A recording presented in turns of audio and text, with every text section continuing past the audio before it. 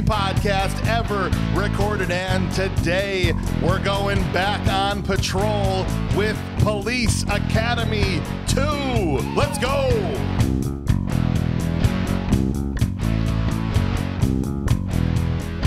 I was kind of hoping, Mel, that you would come in with the sleeveless shirt, you know, do the full Mahoney.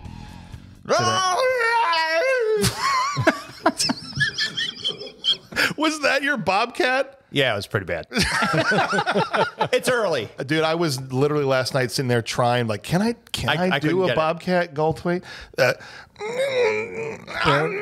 like Ferris wheels. It's like as good as I could do, and it's pretty crappy. You got to get a little higher. I know. He's like, I'm too. I know. So what? Do they have a Ferris wheel? No way I'm getting that high. I can't do it either. I'm really good at impressions, apparently. Please don't do that again for the rest of the episode. I'd appreciate it. I think a vice grip and a scrotum must be involved. Yeah, well, that's why he doesn't do it anymore. Right. Where do you get a scrotum, though? No, his own. Oh, okay. His own. If you have to ask, you can't afford it. All right. Thank you for being Mel Vandy in the house today. Hi. Shoe store is closed. Yeah. Everything good with you? Sure. Awesome. You lace the shoes on the way in, though. Yeah, he was just running in at the last minute, so he's still covered in sweat. But I'm glad that you're here. Traffic. Yeah. Breathing heavy. His first thing in the door. I just don't know what's wrong with people. Yeah. Yeah. Right. Get off my lawn. The Dr. Ryan Madela in the house as well. How are you, sir? I'm getting a little nervous because the last Police Academy episode, Mel came over and almost punched my face in when I was giving a bad rating. So I just realized I sat next to him. Yeah. Might have been a mistake. Perfect. Better you than me. We got the mayor, Ryan Mueller, also in session. How are you, sir? I'm doing well. My voice is coming back. Yeah. Those of you that can listen to Trailer Action, you'll know what I'm talking about. Yeah, it was pretty rough. And guys, I'm excited to say we have a couple of guests joining us for the first time ever. We've got Brian and Dave over at the kids' table. Say hello, guys. Hello, how's it going, guys? We almost kissed there. That was crazy. That would have been awesome. And we're actually filming the kids' table, so what a special moment to kick off your time on the show. That would have been. Right? He's acting like it's the first time. I've got saxophone music keyed up here. Anytime you want to hit it, just say hit it. yeah, just. Can I be so bold to say that? Sometimes your eyes catch each other in this show. Things, emotions running high. Sorry, go ahead. At least in my family, there's always been a rule of no kissing at the kids' table. Oh, that's I don't know. I mean, I just throw that out there. That's fair. Well, we did find some new info on you today. If you weaponize a story I told you 4 minutes ago, I'm gonna kill you. All right. We'll sing Sweet Carolina later. Shut your mouth. That's just a little joke he tells. That's funny. And that's the episode, everyone. Thanks for tuning in. Thank you guys for being back, and thank you, Brian and Dave, for joining us over here. And what we're going to do, like we always do if you've never listened to the show, we're going to go through the vitals. We're going to tell you who wrote it, directed it, all of the reasons it qualifies to be on Bad Movies Rule, and then we're going to go through the movie scene by scene before we finally give out some awards and determine ultimately, is this a bad movie? Is it a bad movie that rules? Or sometimes it's a straight up good movie, and I know if it's a Police Academy, already where Mel thinks straight up good movie. I'm just calling it right now. Here's what I'm going to tell you. Yeah. Of the options you gave, I'm going to say yes. Okay, one of those three. Yes. On paper, it is one of those three. Perfect. Well, look, the movie was directed by Jerry Paris. Anybody ever heard that name before? No. Now, did the movie... Is he French? No, his last name is Paris. He's from Wisconsin then? If he was French, it'd be Jerry Paris. Oh. Yeah. Obviously.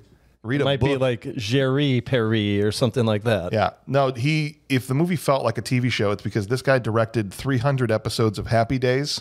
And 70 or 80 episodes of the Dick Van Dyke Show. Okay. Well, that explains a lot then. That way Bobcat looked like a Wish.com, what's his face? Well, if you're going to come with that, you better know the name. I don't. Ozzy Osbourne? Ozzy Osbourne? He looked like the dude from Happy Days. The main guy. The Fonz? The Fonz. No. He looked like a Wish.com who went through a nuclear war. Wow. What kind of crack are you smoking? How dare you? That's pretty bad. National treasure like the Fonz. Come on. You know, he's from Milwaukee. Really? Like your Wisconsin cred Bobcat is taking a frick. No. Henry Winkler. I heard they are doing a bronze bobcat, though. That's next. That's after the. Yeah, it's gonna be right next to Fonzie. Yeah. Yeah. And it screams if you get close enough. Like, Exactly like that. Perfect. Movie was written by Blairy. That's not his name. Barry Blaustein. Blaustein, who and David Sheffield, and they're a writing duo that wrote a ton of Eddie Murphy movies. So Nutty Professor, The Norbit, Coming to America, and Coming to America, and Boomerang. And so like their whole filmography is Eddie Murphy movies and Police Academy 2 and 3. I was going to say, what happened? I mean, I know what happened. They couldn't get Eddie Murphy. That's what happened. Some of those movies are, even the Eddie Murphy ones, are terrible. I know they are. Okay, have you seen Norbit? Yes, it's awful. It's terrible. Have you guys seen Norbit? I tried not to. Yeah, continue trying. Norbit shows up on all those lists that I see of horrible movies to never watch or watch at least once. It depends on what you want to do that day, I guess. Like Tubi. Yeah. It's pops right up on Tubi.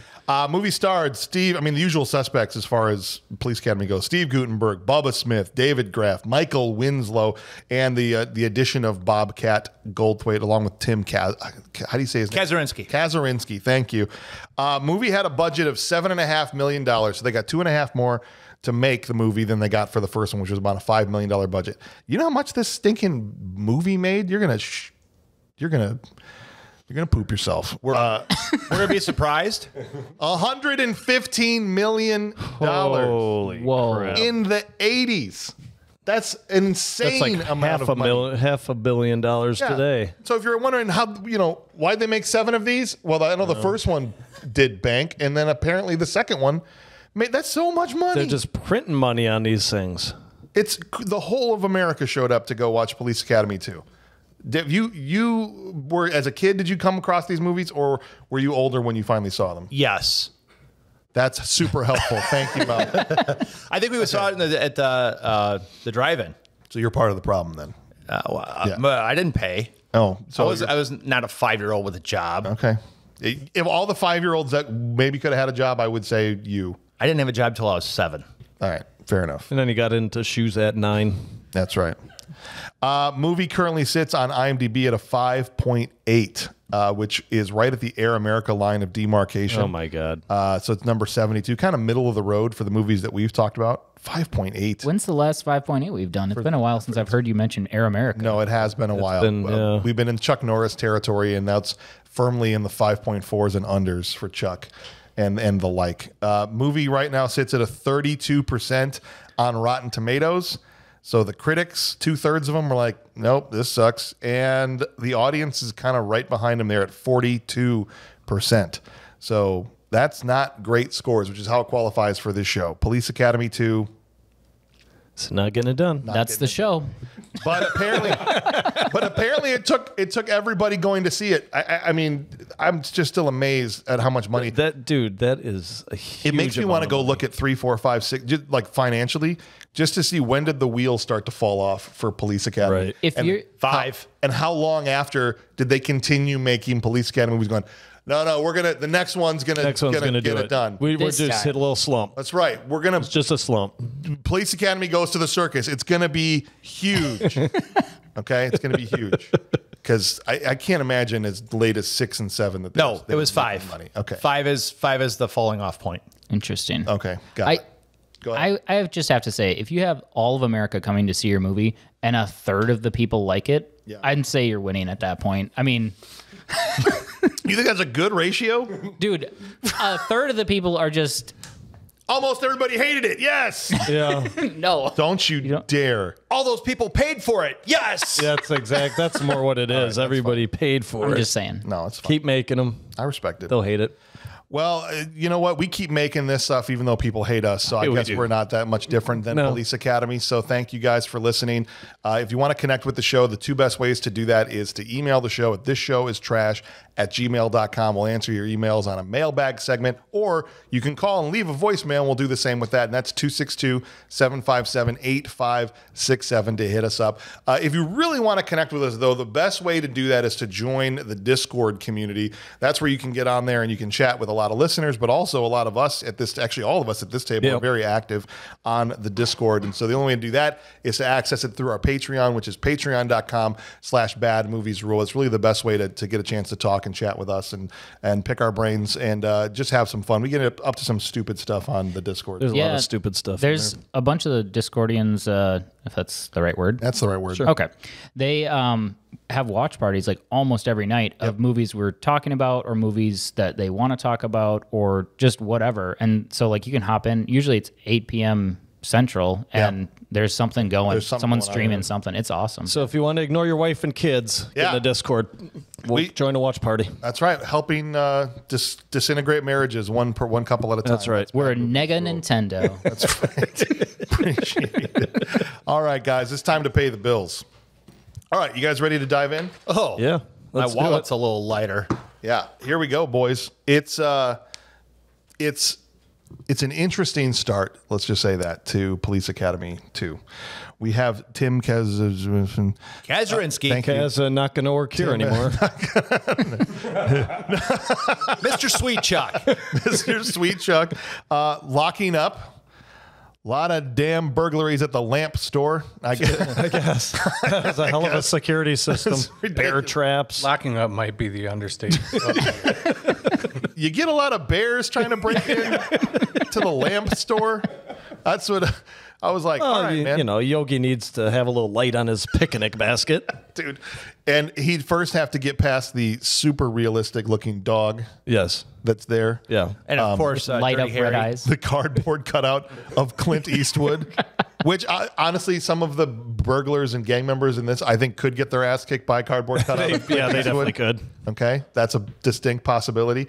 And You know what's funny though is I actually think that this is one of the funnier parts of the movie. Yeah. You know, in terms of jokes and stuff. Yeah. It starts off great. It's like Looney Tunes. Yeah. right. Oh, with the electrified, barbed wire. that Barbed comes wire, down. yeah. I wish that most of the jokes in this movie would carry out as far as this one took it. Yeah, it's almost turned into Airplane at that point, Yeah. right? Like it was, at least that's what it looked like it was heading, because one wasn't a full-blown parody, and it's like, okay, they're just going to steer into that for the second one, but then they're just like almost immediately like, just kidding, this is going to be stupid.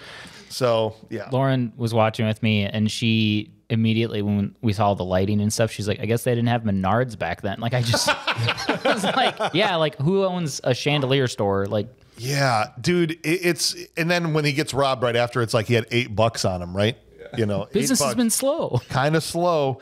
Yeah, nobody wants grandma chandeliers. I mean, come on. Well, he's spending all the money on a security system. That's why he's broke. Right? That's all he's got left. Honestly, dude, what kind of bear is going to get past the, like, you don't need everything past the electrified barbed wire. The real robbery is his ADT bill. Honestly. The cops in this neighborhood are so terrible that people literally wait outside the police station to throw eggs at them. Yes. That's how they spend their day. And before that, they're throwing rocks at the light to break the outer edge of the light. An old lady did that. Yeah. What are you doing today? I thought I'd just hang around the police station and chuck some eggs at some cops. Done with bingo. Let me just throw a rock at the precinct light here and break it. And she was all happy about it. She's like, yeah, now it fits. Tired of these assholes, I'll tell you that. That dude got pelted with eggs. He was sopping wet. They were waiting for him. Like he went in, they threw him on the griddle and made an omelet out of him. He had so many eggs on him. Ridiculous. Lauren missed the egg somehow, and when he's yelling at them, she's like, "What is on his coat?" I was like, "It's egg. Like he just got egged." He's so wet. sweaty. He's sweating through his uniform. Why is he so sweaty? Guess we know who Will Patton Award's got. Hasn't gotten the egg sweats before. Honestly, dude. Getting the egg sweats. It's way worse than the meat sweat. He's like, I can't believe I got to be in the sequel. I'm going to kill my agent. Right. I signed up for 3 more of these. It's his one scene that he was in. Yeah, dude, it's bad. So the chief, he goes in. That's the chief going in to see the captain, played by Howard. Howard Hessman. Howard Hessman, thank you. Howard Hessman plays Lassard's little brother. Lassard being the head of the not Leslie Nielsen. Commandant. Commandant. Fake Lassard. Leslie Nielsen. Fake Leslie Nielsen. Yeah. Who, those of you who didn't listen to the first one or know, was supposed to play that part, but ended up being this guy. Anyway, long story short, Baby Lassard is given 30 days by the chief to clean up the town or the precinct because it's out of control and things are going crazy. And Mauser is, Officer Mauser is the second command, what's the watch chief? He's the watch commander, whatever, and he wants to step into that. So he's going to take his 30 days because in every police academy movie, there's always two other cops trying to sabotage what the other cops are doing. So these are the two cops that are going to do that. And that's essentially the plot of the movie. They've got 30 days, but damn it, I need to get my hands on some young men before I can do that. Get them young men. I'm sure there's a bar or something you can go to. I'm not going to say this every time we talk about Police Academy. In fact, I'll promise I'll never say this again. But imagine if that was Leslie Nielsen. Do you know what I'm saying? Yeah. How much better if he was I need to get my hand on some young men, and how much better he would have been Oh, he would have ad-libbed well, that you whole have to thing. give me a couple days on that, but I'll try and find something. It just would have been so much better. You know what though? He still did a fine job. He didn't. He's very overrated. Everybody loves the guy that plays Lassard, but he's not that great. Yeah, but you're comparing him to Leslie Nielsen, and that's not fair. But Leslie Nielsen was supposed to have the role. I literally know, but he discount didn't. Leslie Nielsen. The recasting that would need to happen to make this movie good is impossible. Whoa. There is no budget that could make this good. That's all right. That's fair. I don't know. Is it though? We'll probably that's a good improve it point. later, I think. All right. We can improve that. Mel's favorite character, Tackleberry, is our first from the old squad that we see appear in the film. And Tackleberry is directing traffic. Yeah, he's playing crossing guard. Crossing guard at a school. Yeah. This is the first thing out of about 47 that doesn't make any damn sense about this movie. It's supposed to be their first assignment, but then they're we see already them on all assignment? on assignments when we see them, right? Because they've graduated from the academy. That was the end of the first one. And then this next phase of the movie is here's what they're all up to, right? And so Tackleberry is a crossing guard at a school. And the kid from Wonder Years. Yeah, the brother Wayne from Wonder Years. Thank you. And from Back to the Future, right? The one with the coonskin hat. Yep. What's a rerun? Is in the car and doesn't want to get out and go to school. And so mom comes over to Tackleberry, just as luck would have it, the worst person you could ask to do something like this. Well, I'll say this. This was the 80s. Yeah. No mom's going to Tackleberry to get their kid to school. That kid's getting a backhand across the face and punted out of the car. Right. If this was accurate to the 80s, then we're like, oh, you're not going to school. Exactly. Exactly. You might be picking up some chiclets as a kid off the sidewalk if you talk to your mom like that in the 80s. Oh, you grew up in our family. That's pretty close. My sister who's over here, and I wasn't going to call you out, but since we're not talking about that, Rach, what would have happened if we had just sat there and said, yeah, I'm not going? Pretty sure we would have left with, some disheveled clothing, some red acid. Ooh. It's all good. It's all good. I'll boost it up in there. Yes. It was absolutely. They wouldn't have been going to get a police officer. And calling my mom a name. I might have ended up getting a bar of soap before she punted me out of the car. Face. Yeah. I forgot about that. Oh, he's dead. Yeah. I guess I'm an 80s kid now. I thought he was dead. I thought she was calling the officer to pre-report a murder. Just wanted to let you know. There's going to be a murder in this car. What are the rules for justifiable homicide? In Tackleberry's Talking back in the 80s. That's what I'm saying, dude. In his defense, Tackleberry did handle the situation. He was effective. He handled it. Technically, yes, he handled the situation. He did. But what the hell is that? Was it a 45 that shoots smoke bullets, or what the hell was that? He had a 45. That 454. Okay, but it wasn't. They're just carrying dry ice in the backseat. That's what it was. It was a regular gun. He just shot her heart transplant that she was transporting. Well, that's why the kid was talking back. There was clearly a kilo of coke in the back of that car that Tackleberry blew apart. Because honestly, otherwise I'm like, that's not a flare gun. No. So what the hell is happening? Was it supposed to be a flare gun, do you think? Or like a tear gas gun or something? So it wasn't supposed to be tear gas. Something that's not a to be, live round that he was firing. Yeah. And then she says thank you, like he didn't just destroy. Right. Those are the child rounds. I'm going to say it was a 454 bear round because no matter what we're wrong, Yeah. So we just gotta like fully send it. It's completely that's wrong. fine. Oh, we always Plant get your flag. fact checked Yep. on gun stuff. Yeah. You know, during Invasion USA, Clint made the joke about how when they blew that door apart, how like, oh, we're out of C4 Simtex. Yeah, same amount, right?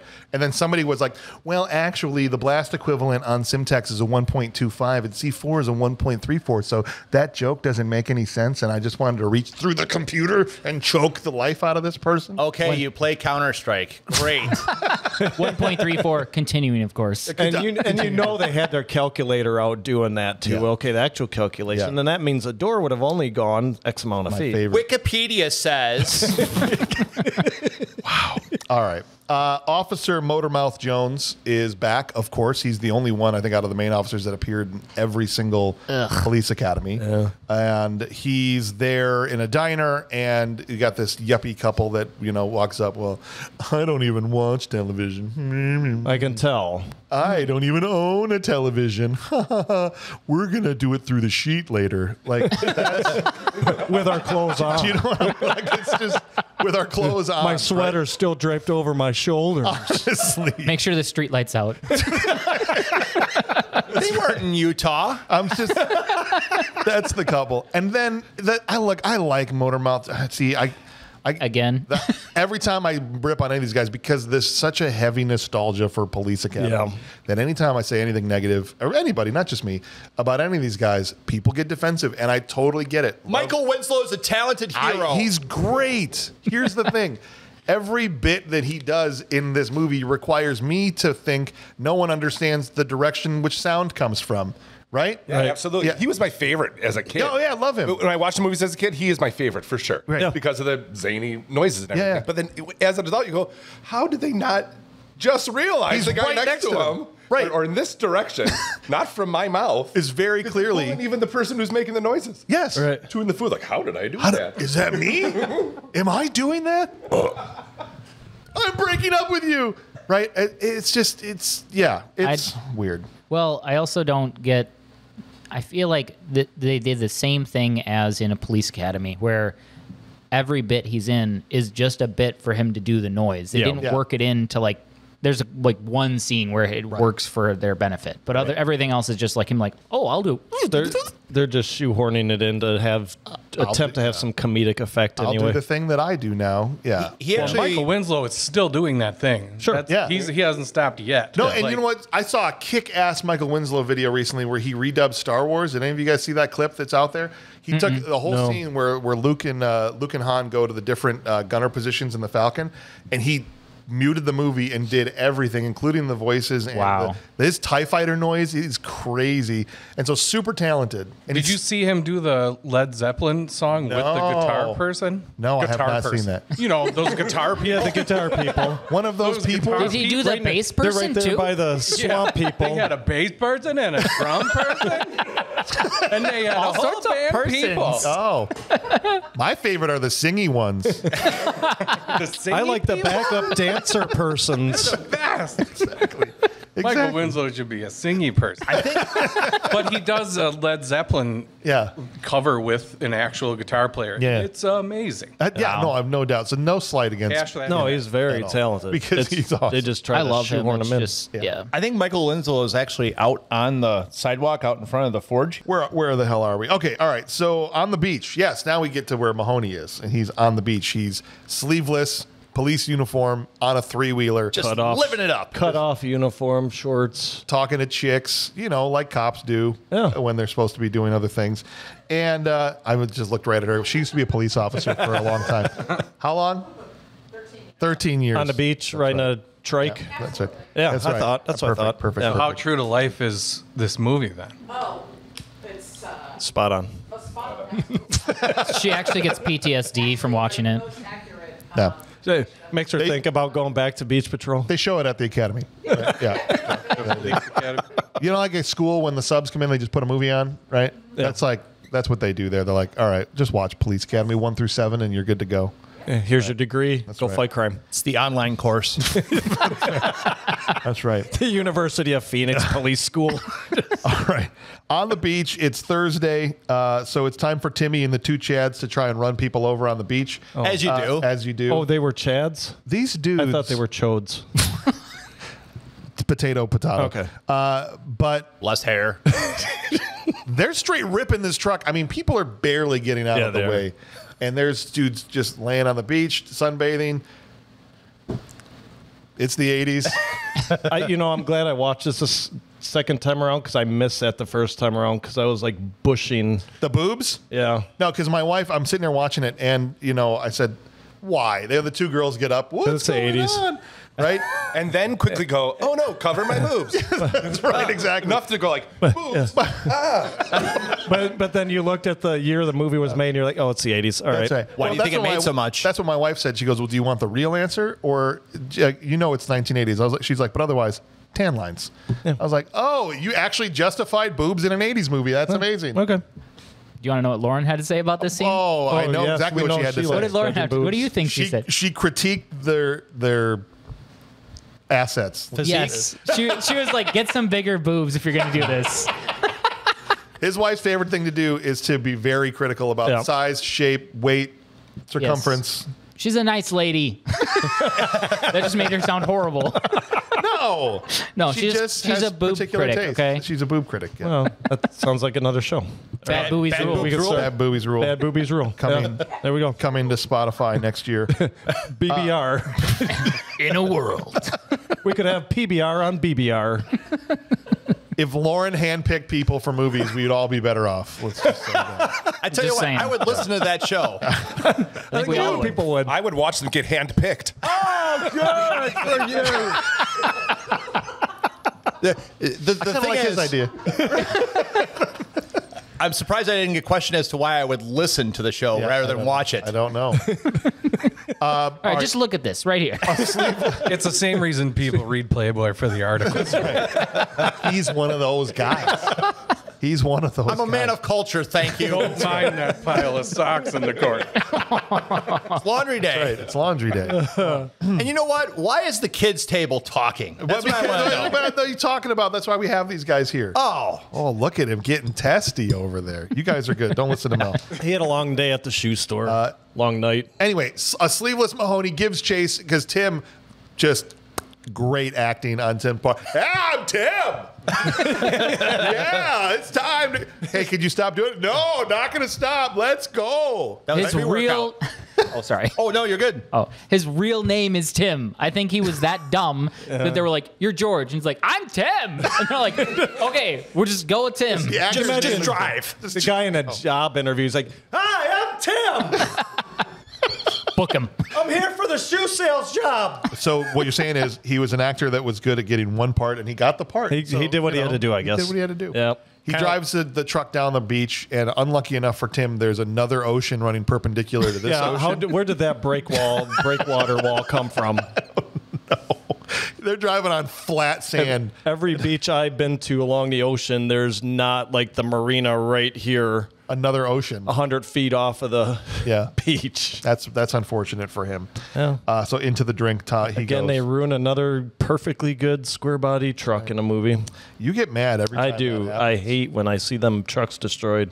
One less. One less. One less. Pour a little out for that. See, back in the Chevy. day, they didn't have Google Maps. They had to actually print it out. Yeah. They So- Well, they had the foldable You think map they are back then. printing out MapQuest in 1985 or whenever this movie came out? Yeah. Bro, I'm trying to confuse the millennial here. you're trying to confuse Guys, I know they had iPhones. Okay. me. Sorry. iPhones came out in 1979, right? Yeah. All the new recruits come in at this point. They've got them all there, even the ones we didn't see. Hooks is there. Hightower is there. Fackler is there. And basically, they're given the charge of, you got to find the scum, right? That's what he says to them. Find the scum. And as always, like I said, these other two, what was it? Proctor was the other cop along Proctor, with yeah. Bowser that was trying to sabotage what they were doing. And so they're all given their different assignments and their different partners. And, Mahoney has to go and get fitted for a new uniform, obviously. Because Yep. he's just literally he's got cut off pants, cut off sleeves, and he goes in and the seamstress, Chloe, was supposed to be his love interest in the movie. Okay. And she ends up being in 2 scenes. She's randomly a bridesmaid at the end of the wedding at the end. And she's kind of in this scene here where he tries to impress her with a balloon animal. He had a balloon dong down his shorts, running down the leg of his shorts. All right. He's like getting his inseam measured, and it's just right there. He traded that thing. He got that thing by giving a little girl a chocolate bar that was in his uniform. melted He Snickers. was sitting in the sun baking all day. When you say it like that, Brian, yeah. So he said, "Let me have that so I can pretend to it's in my dick." Yeah. Hey, little girl, you Pretend want to my be boob Dutch? chocolate? If only you have a balloon. That's right. Don't ask how I'm going to use it. How? What's the move here? Like she's gonna be gonna like, see his wow, you have a dong. big wang, and then what happens when she finds out it's not what you said it was? At that point, it's too late. She's pot committed. You sure about that? Pretty sure she's just gonna be like, well, Here's the thing. I better head out. She had to be real sure that was a balloon, otherwise she'd stabbed him straight in the dick. With a pin, right? Yep. I mean, maybe that's what she's into. you better be real sure. I mean, she figured out he wasn't Dutch just by the look of him. What? I don't get it. Mahoney gets put with Vinny. Now, Vinny was supposed to be, what's the chunky guy from the first one? With the cat, had the dog or whatever. Do you remember that guy? Leslie. Leslie. Yeah. So Leslie was supposed to come back and be his partner in this one, but when he read the script and saw that he had to eat cat shit, or that his character was going to be forced to eat a cat turd, he said, "Yeah, this is," and it's all fat jokes and stuff. He's like, "I'm not doing this." And so then Good for him. random Vinny guys ends up being put in, and that's why he's just randomly not in the movie for part 2. Because the first introduction to Vinny is absolutely disgusting. Yeah. And I thought that was the dude from Dumb and Dumber. Yeah, it kind of looked like him at first. Yeah. Yeah, the Ketchup and mustard guy. that guy. Guys. My pills. That guy. Yeah. No, but this dude literally was eating a bowl of Lucky Charms that his cat took a shit in. And those then- Lucky Charms have been out for who knows how many days. Right. Sitting in milk. It's like you're having cheese and Lucky Charms at that point It with a takes a- side of cat shit.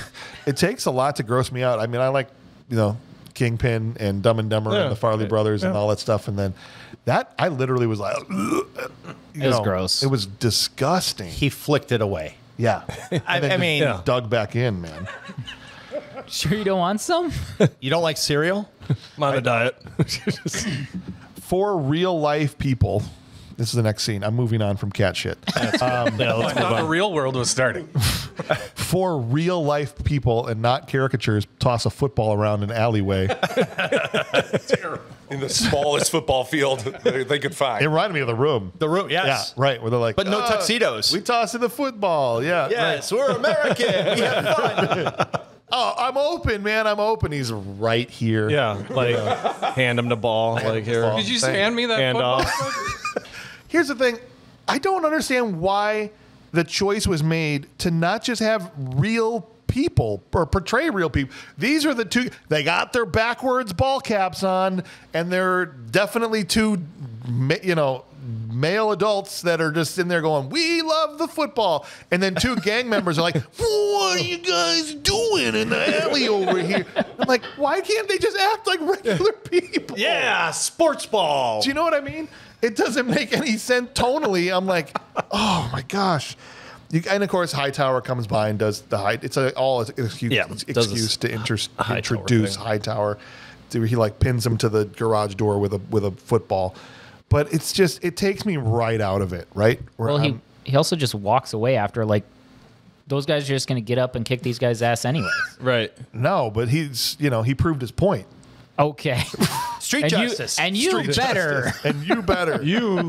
I'll throw a football through you next. You foot the ball and do it good. What do you want him to do? Put him in jail for stealing their football? For playing monkey in the middle with these guys? I don't know. Just anything but that.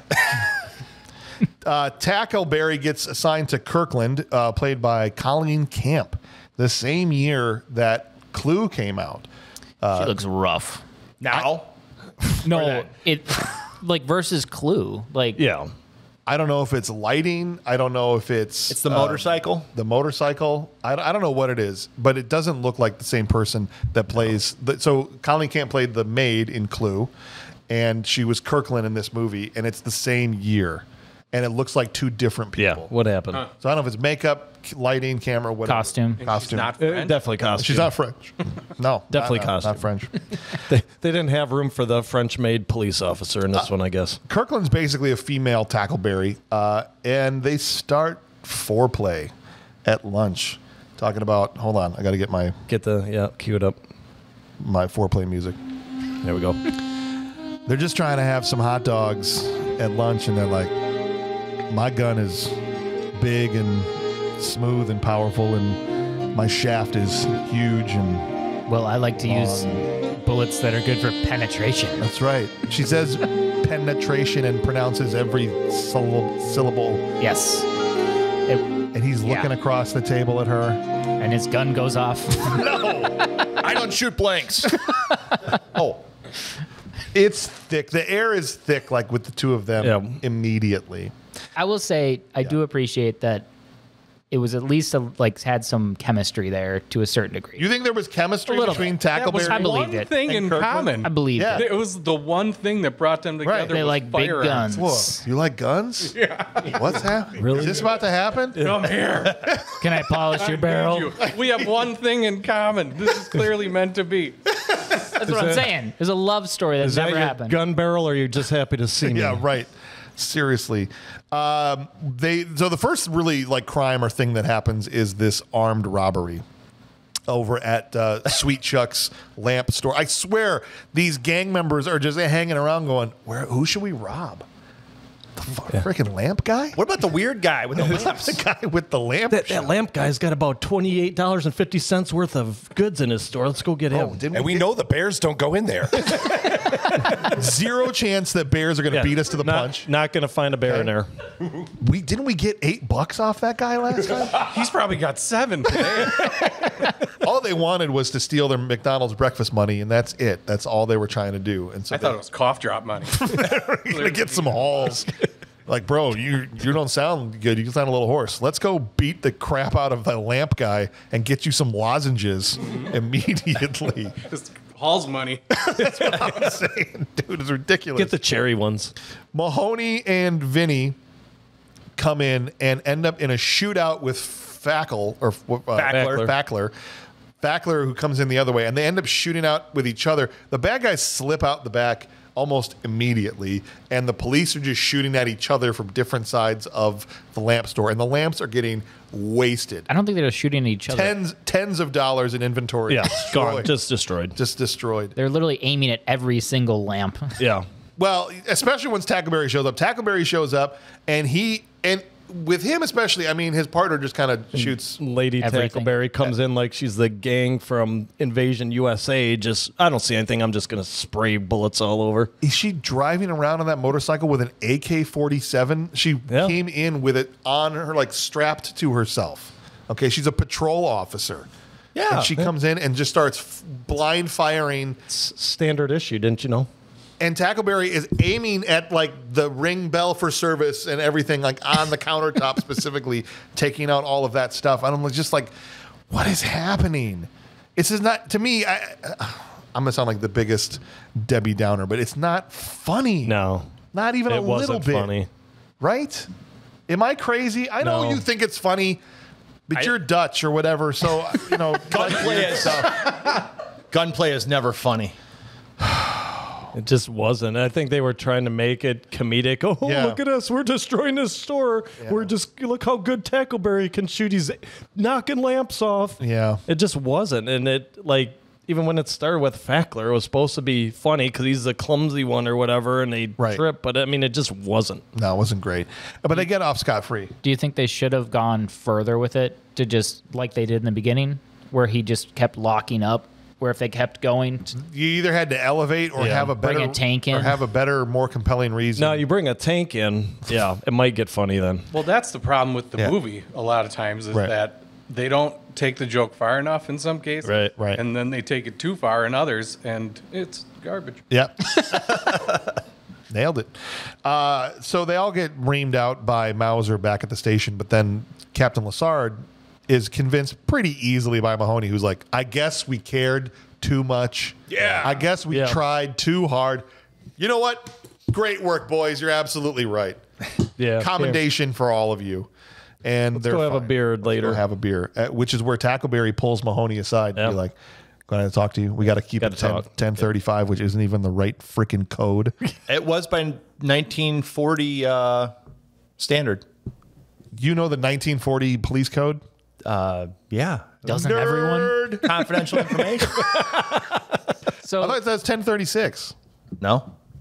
What's 1036? No. It's right before. No one likes to no more grind 10 things to a codes. halt more than you do. I know. Just 10 codes are Suck the energy are right out. gone. got it. No more 10 So- codes at all? No more 10 codes. All plain voice. I didn't know that. here's my question though about Steve Guttenberg in the previous scene is he gives this rah-rah speech. Is anyone else buying it? Like, did anyone Lassard watch it? bought it. Lassard bought it. Besides him, like he has the charisma of a wet sock. Like he's just We're back to the pile of socks again. Yeah. not that kind of. It was eggs. He just sucks. I don't like. You really hate Goot. I think you hated him in the last one too. Yeah. Yeah. What's your deal with Goody? I don't know. I would rather watch Boyfriend School. Wow. Wow. Kurt Mummer, please unburn your copy of Boyfriend School. I just felt betrayed. Yeah. Because I thought Steve Guttenberg was so cool when I was a kid. Yeah. And then watching this again, we talked about it when we were watching it. It was like, you're not cool. You can't just take your sleeves off. Now you're cool. That's not how you do it. And I didn't get in that same scene why he was walking around and grabbing everybody's It shoulder. was a little much. I don't. Why you have to do that? He's just trying Yeah, to say, and a little- see just arm here. A little far down past the okay point too. Right. Yeah. in some Just spots. touching everyone's badges. Yeah. I What's the respect. 10 code for that? I respect. No more 10 codes. Plain voice only. Plain voice only. Okay. I used don't to even be know a- what that means, but I'm just repeating what It's Mel from the told. 40s. They used to be at 1069. The next scene is. First of all, I should say Tackleberry pulls Tackleberry pulls him aside. Guttenberg aside at the bar. He's like, "I'm in love, man. He met her today. Spelled it out. Today. How did he spell it out? The wrong code. No, he spelled it out like with, used words for the letters. Oh, I got you. I got you. Lincoln Ocean, Victor. Yeah, that was Yeah, it. Yeah. yeah, there we go. He's like, dude, she's so hot. She likes guns. I like She guns. said the word penetration to me. She likes guns. It made Did I mention she likes guns? made eye contact when she did it. She knows I'm a human. We had hot dogs. She touched my leg. So basically, they're trying to shoehorn this romance in here Yeah. with Kirkland and Mahoney, and he's, of course, there's that moment where he says he's a virgin. And the whole bar The was whole like bar quiet stops. at that exact moment. The jukebox stops, right? Everything Yeah. stops. And the next scene is the gang, not the gang as in these police officers, but the scallions or whatever these are, scullions. Scallions. I like scallions better. The scallops go shopping. Okay. That's the whole scene. Gang sounds delicious. They treated the shopping experience like Right. a supermarket sweep too. Like they just came fresh off the game show. They're just like, oh, I gotta get this up here, make sure my cart's got Yeah, the most stuff in it. It was Rufio and the boys. That's It's dressed like Rufio from. Bangarang! Yeah, seriously, dude. It was crazy. And even the workers aren't selling what's happening. No, they're like, Right? oh, it's like a normal Tuesday. Oh, you forgot your stamps. Yeah. Hey, scallions are over there. Scallions, aisle 1.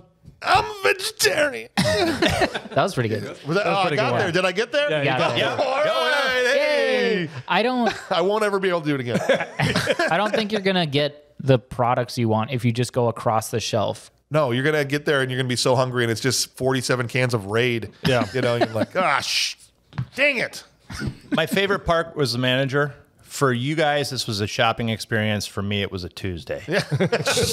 Maybe that's why the workers aren't selling it. Yeah. This is just a daily occurrence for these. That Just where the happens. Street Fighter movie got that line. Maybe from this. What did he? He didn't say that out loud, did he? I mean, you could see it in his face. In his face. He was- Okay. But Raul Juliet took inspiration from it, for sure. Absolutely. Read his eyes. Just said, yeah, that's the line. Yeah. Yeah. Mahoney gets put on tunnel duty by Mauser, and they've got to sit in this tunnel. And the scene itself serves no purpose, only to make them covered in dirt and crap, so that when they get back to the locker room, they want to prank Mauser. You know, that's literally it, because we never go back to being in the tunnel again or anything like that. They're just covered in exhaust and crap from being sitting there in the tunnel. And they come back to the locker room, and the bad guy, I actually really liked the guy that played Bowser. I don't remember what his name was, the actor's name was, but I thought was really giving it the old college try here, right, with whatever he was given. It's a little on the nose to just be singing your evil plan in the shower. A little bit. One day I will be captain and these losers will be gone. I wonder what he's planning. What is he trying to do? I haven't heard that song. I will sabotage Lassard's career. Doobie doobie doo. It's just like, come on, man. Tackleberry's fixing his helmet with this like epoxy resin. And so Guttenberg gets the rundown really quickly about how long it lasts, how quick it dries, all of that, and goes in and sticks it in the shower to be used as shampoo by Mauser. Yeah, which... Well, I don't know. It was Guttenberg because it was a black hand that reached in there. I'm assuming it was like Jones or something. Yeah. Yeah, because I watched it twice. I just assumed it was... I'm like, I did see it. It was like a black hand that reached in there. They got Hightower to do that? It might have been Hightower or Jones. Oh, that's wow. Awesome. Maybe he was just very tan from being on the beach. It could be. I did appreciate the work that Guttenberg had put in. And you know damn well he had spent that whole summer at the gym, and he's like, can I not have sleeves in this movie? Is that right? Can we do that? Like I got the gun show I'm up here. to 15s. Yeah. He puts this stuff in his hair, and immediately it starts to dry, and his hands become stuck to his hair and his scalp. And bro freaks out so bad that he just walks out straight into the locker room. Can't see a thing, just butt ass naked. Who did this? And he ends up, Motormouth imitates the dog that he doesn't like, and gets him into the hallway where the neighborhood watch meeting and the old ladies from the neighborhood are out there. And dude doesn't seem to give a crap. No. Right? I love the little neighborhood watch Nazi brassards. What? The little armbands. Oh, I didn't see the armbands. No, I missed the armbands. Yikes. You know they're serious. Seriously wacky. Seriously, I was like, what are you talking about? They tried. Okay, so I'm sorry. I just lost my place for a second there. They try to fix it by just cutting it off, but then he ends up like with just super hairy palms. With a joke you saw coming a million miles away. Immediately, I'm like, cue up the masturbation joke. This As soon as he had his hand stuck to his hair, I saw that one coming. Guy's got hairier palms than Madela over here. What? And just put it in. Well, you shaved today, so it looks fine. It's not true, kids. It's not true. It's just a little joke he tells. Werewolf hands over here. All right, Lassard is so pissed off by what's going on. He drives around town literally looking for a degenerate to beat up. Like, he literally pulls up and he's like, finally, I found one of you bastards. And he gets out of his car, starts rolling up his sleeves here, right? Gonna Why? kick your ass.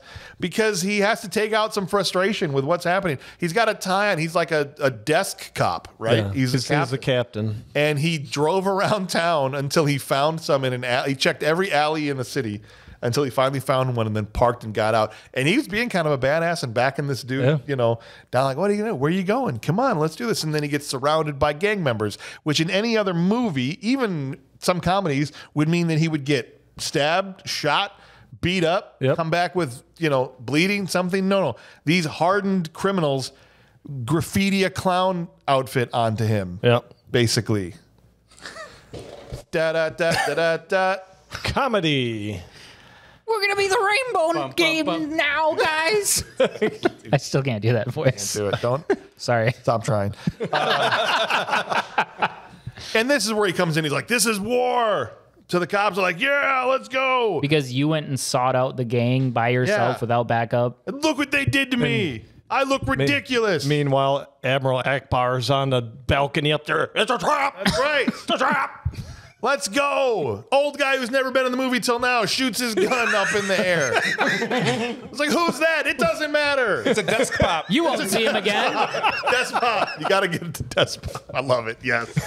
Such a good poll. And is Such this a good the poll. threat that this gang poses Yeah. to grocery stores and everywhere they go? It's like, they will paint us like clowns. That's I've what I'm seen saying. them do it. Exactly. This is it. Not guns, not murder. You will get a clown makeup. Right.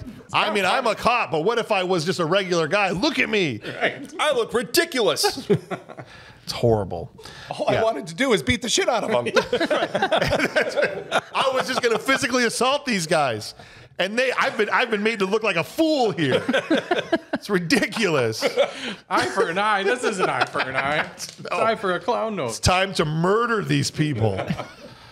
Oh my gosh. Yeah. So the montage then starts of them taking out. Now the cops are coming back, right? And so it's Suddenly the montage competent. of them taking out bad guys. And this is where we get Tackleberry and Kirkland arresting two guys. The go-to is always the guys robbing the TVs. Right? Yeah. That's always the go-to. It's always the one.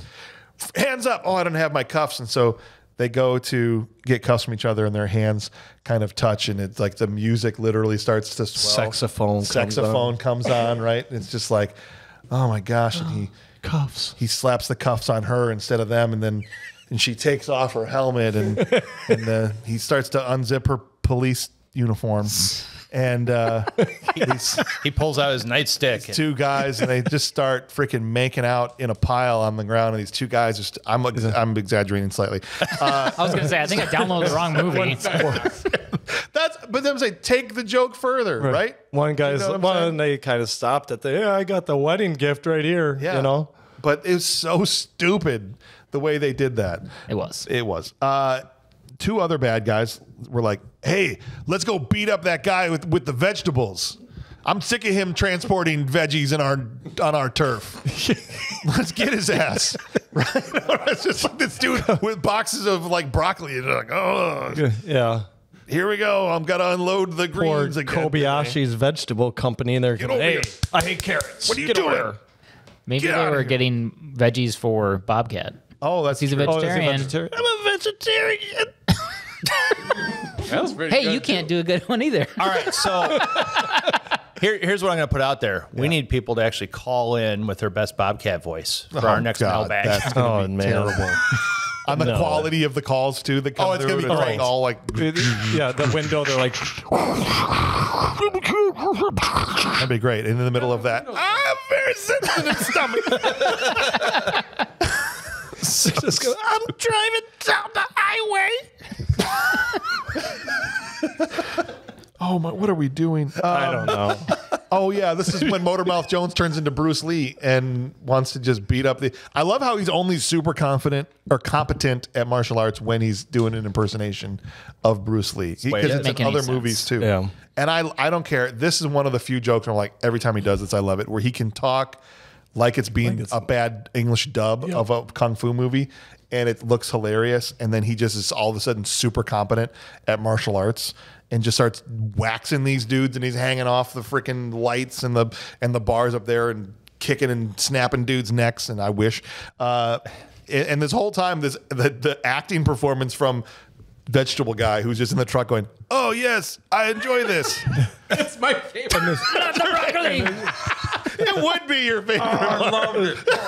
And it's No, broccoli. No. and they did it right because you could tell they dubbed it over too. Yeah, that wasn't him. Oh yeah, it's very nice. Right? Like, it's like It's not the cauliflower. oh, thank you, police officer, man. To be that funny. I know what practice, but No, it it's is. unintentionally hilarious. All the stuff they were intending to be funny, No, it wasn't. not. But Yeah. this, fantastic. Sweet Chuck is now chased into the Blue Oyster Bar because this is a Police Academy movie, and so you have to have a scene at the gay bar. They did it in the first one. Now they're back at the Blue Oyster Bar, and it's right after the Tango Championship or whatever. You see the banner. Yeah. In the back, and so the Sweet Chuck gets chased in there, and all the gang members go in there, and it starts a big brawl.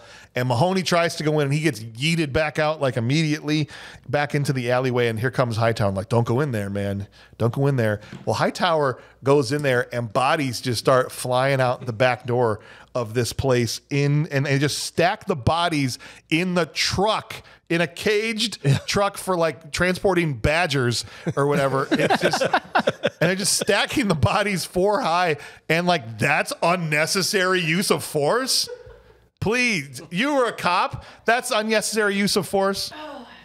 You can't just stick them in a back of a pickup truck in a cage and drive them to the police station. That's what I figured. Guess criminals get away with whatever they want. Do you think the costume designer on that scene was having trouble too?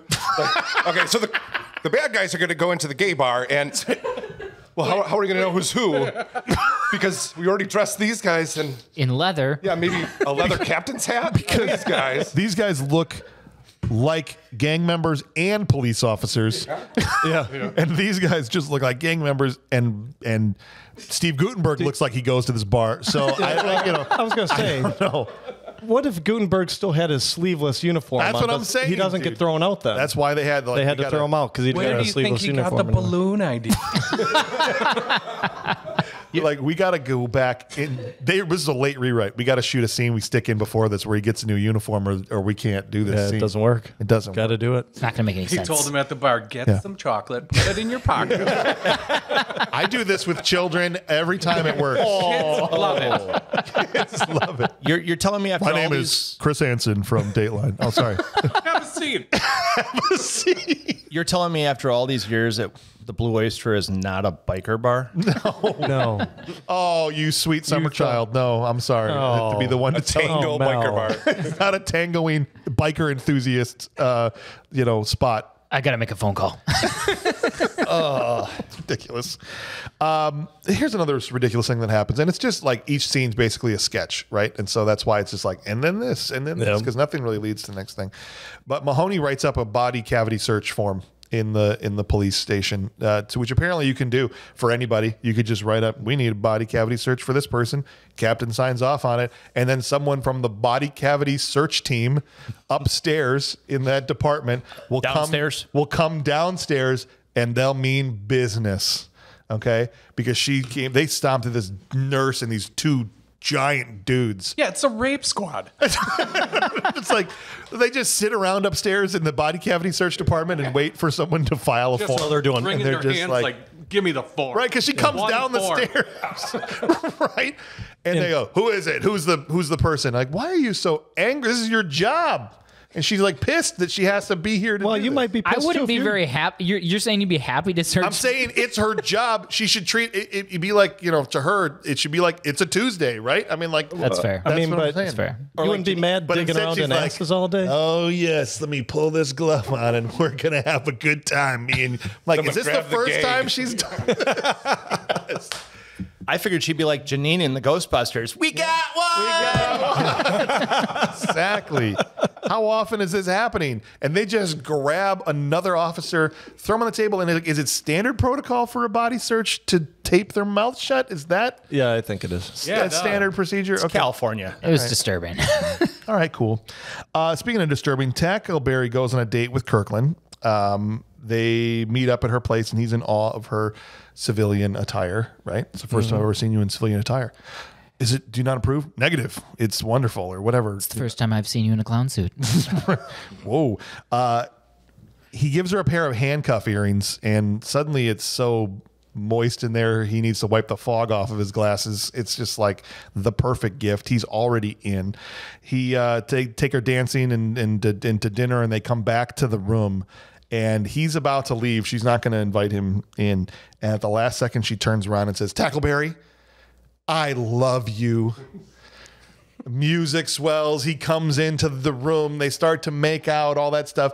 And a thing that I thought worked, and Colleen Camp gets credit for the physical comedy here. The sultry pull down of the bed straight back into his arms, I thought actually was pretty hilarious. And well done by her. And he just stares at the bed like he's never seen a bed before with a girl. I mean, he's just like, I don't usually sleep in a bed. right.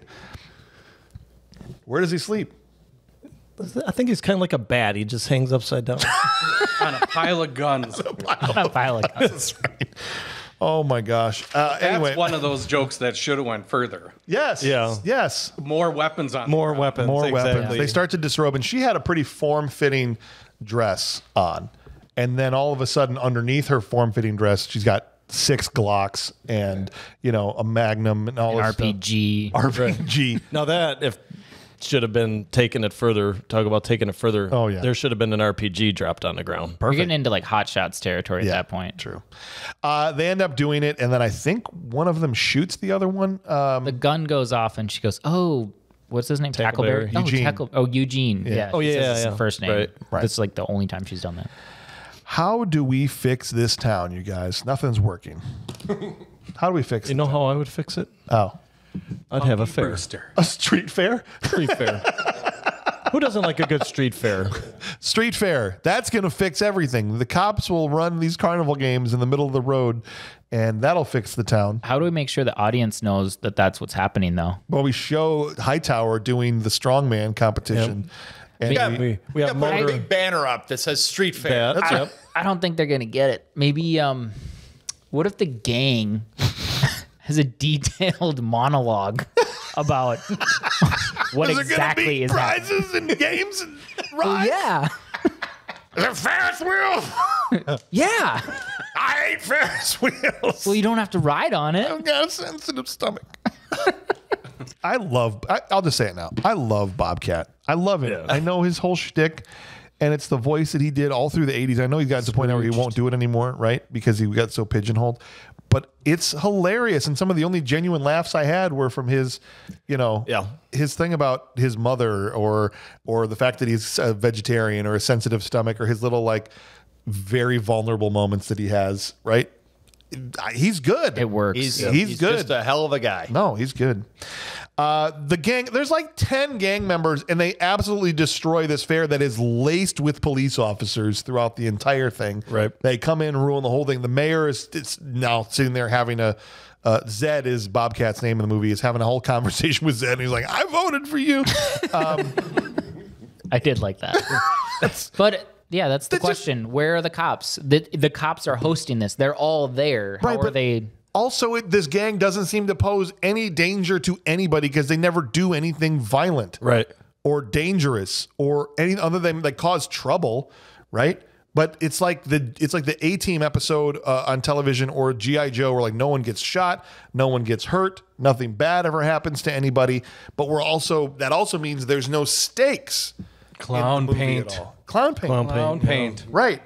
Like the stakes are just non-existent. And so you never feel like anybody's in any real danger, which can be used and mined well for comedy. Just because it's a comedy doesn't mean it has to be like so ridiculous. I don't know. Well, the first one they had pretty good stakes at the end with that shooter on the roof, but they didn't use it for comedy purposes or comedic purposes. So Right. then it actually didn't work because they didn't lean into the comedy of it. And even in Naked Gun, like the bad guys felt like they were actually bad and they could do some damage and somebody could get killed or hurt or whatever. I mean, that's a full-on parody, right? But they just missed the mark so badly with that personally, in my opinion here. All right, final straw. At this point, Lassard is out. They also suspend Mahoney and Vinny immediately. Mauser's now in charge. It's Captain Mauser. And so the three of them meet at a bar, the people that have been ousted. And they go, okay, here's what we're going to do. We don't have any money to help you or budget or backup or anything, but you're going to go undercover with this gang, and you're going to go by the name Jughead, who used to run with the Archies. Get it? Make sure not to. That verbatim, I think, was probably in the writer's room. Somebody in the far background went, hey, you guys get it? Because of the Archies? Because it's funny, because it's comic. Comic? Yeah. Remember the comic? That was a great comic. Do you think the director was like, okay, Steve, make sure you don't do a good job acting as a gang member? He could. Steve Guttenberg can't even act tough. That was going to be my best actor award. Whoever played Jughead. Jughead was so real, man. Yeah. He was so real. Here's his audition for being in the gang. Oh, I'm a crazy person, and I'm going to bang things with a stick and destroy stuff. And my name's Jughead. I'm Jughead, and I'm a gang member in another gang, man. You don't mess with me. Don't sit so close to me. I'm crazy, man. Like, Yeah. bro can't even act tough, right? And these other dopes are like, have you never heard of the Did you see RC this comic? guy? Look what he did to that phone booth. He broke glass. Yeah, he banged the bars on that window over there.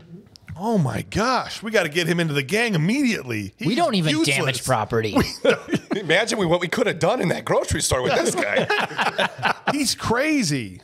Probably That's does pretty some much mean my, clown paint. And they're so stupid. When Jones and the other cop, real cop, pull up, He literally calls him Jones in the interaction. He's like, Jones, easy, easy. And nobody puts it together. I'm like, I know he's got his like nameplate on, but you can't see that. Like, Bro, come on. yeah. It's ridiculous. They stuff that car with the whatever's in the back seat in the beginning. Yeah. Because they shoot the engine and it does the same exact thing. You're right. He shoots he shoots up the cop car. Yeah. Right. And basically gives the winky face to Jones to be like, hey, I'm undercover. Right. Oh, okay, cool. Let me just blow the shit out of your squad car here, and that'll get me in. But before we go on with the movie or the plot, let's take 3 minutes to follow Tackleberry to Kirkland's parents' house. Yes. Because this is a super important scene. We have to have it in there. And how do these people entertain themselves? Boxing match in the living room. Disturbingly. Beat the shit out of each other. This is the weirdest thing. This is so stupid. Sorry. Yeah. It's so stupid. Yeah. And out of nowhere and weird, and I don't get why that pertains to her love of guns. Yeah. Yeah. Like, I watched my dad beat the shit out of my brother for Yeah. a long time. Who and it made me want a hasn't? firearm. I gotta imagine her too, right? Yeah. I'm assuming. And why is Mrs. Futterman here? Right? That's the other thing. To hold the boxing bag, I guess. To do something. Someone falls down, get him a bandage. Oh my god! It was just a nothing scene. Like you could have cut from the. I know it's like this B plot. The only the only B plot they had throughout the whole movie, so they could land the plane at the wedding. But you could have done that straight from the date to the wedding without the, Didn't need that. without No the one scene would of have them. cared. Yeah. Just the child abuse segment of the movie. Cool. Back to the story. Anyway, Mahoney needs to wear a wire.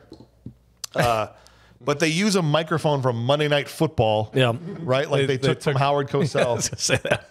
And it just still has the giant yellow and also supposedly is a radio. Yeah, now it picks up a radio frequency somehow. Okay, those microphones that play AM radio. Yeah, I got those at Radio Shack all the time. Yeah, right. I think that was an actual toy. Was it called really? Mr. Microphone. Mr. Microphone, And yeah. Sure. And I don't remember it at all. yellow ball hanging out. Did it really? Yeah, I mean, it was a thing. Oh, that's see? why he said, "Is this a Mr. Microphone?" He's like, "Don't look there." That went right Don't over worry, my I head. did some modifications. Because I just assumed that was something they made up. I don't remember Mr. Microphone, but it probably was. It sounds like an 80s thing that they would have. Oh, definitely. It was a thing. Yeah. Okay. He goes to the bad guy hideout, and he's really overdoing it. Okay. Just, Every 3 seconds going, oh yeah, I love It's this. really cool. This is great. Hey, This is I really like cool. the graffiti. hey, man, great bad guy hangout for gang members to hide in. Where are we? Aren't you glad we're all gang members and bad guys? Yeah, I love the posters and the neon. I That's love right. the neon No, it's and the great. lights. What's the exact coordinates here again? And at one point, he's like, we're in the zoo. We're in the zoo. Old zoo. Straight Old into his zoo, shirt. old zoo. Well, old zoo, because, they're all listening in or whatever. And it's like, come on, dude. All of a sudden, Bill's Dolphins comes on the microphone. Bill's Dolphins. That's the most recent game. That's when it popped in my head. No, it's all good. They do find Zed, who's sitting there watching A Family Affair, an old TV show, and he's into it. they're all idiots. They're all idiots because he doesn't notice that he's saying the old zoo straight into his shirt and all this. I mean, it's just And wearing a huge overcoat when it's 80 huge degrees, 90 overcoat, degrees. yeah. He needs a light for his cigarette, and Zed just holds up a flaming hand, and He doesn't know how to ask for a light. I though. was like, the movie is off the rails at this point. But they find the wire on him. Long story short, I'm trying to cut this down as much as possible. Long story short, they find the wire on him. The cops are rolling in. The cops put out the APB because they're all suspended, to the other cops who are all like, Mahoney's in trouble. They're at the old zoo. So the cops are coming to descend. Meanwhile, they're setting up like a knife fight from Beat It, like the Michael Jackson video, where they've got to like strap their hands to each other, and they've each got like rubber knives, like the most rubbery knives I've ever seen in a movie in my life.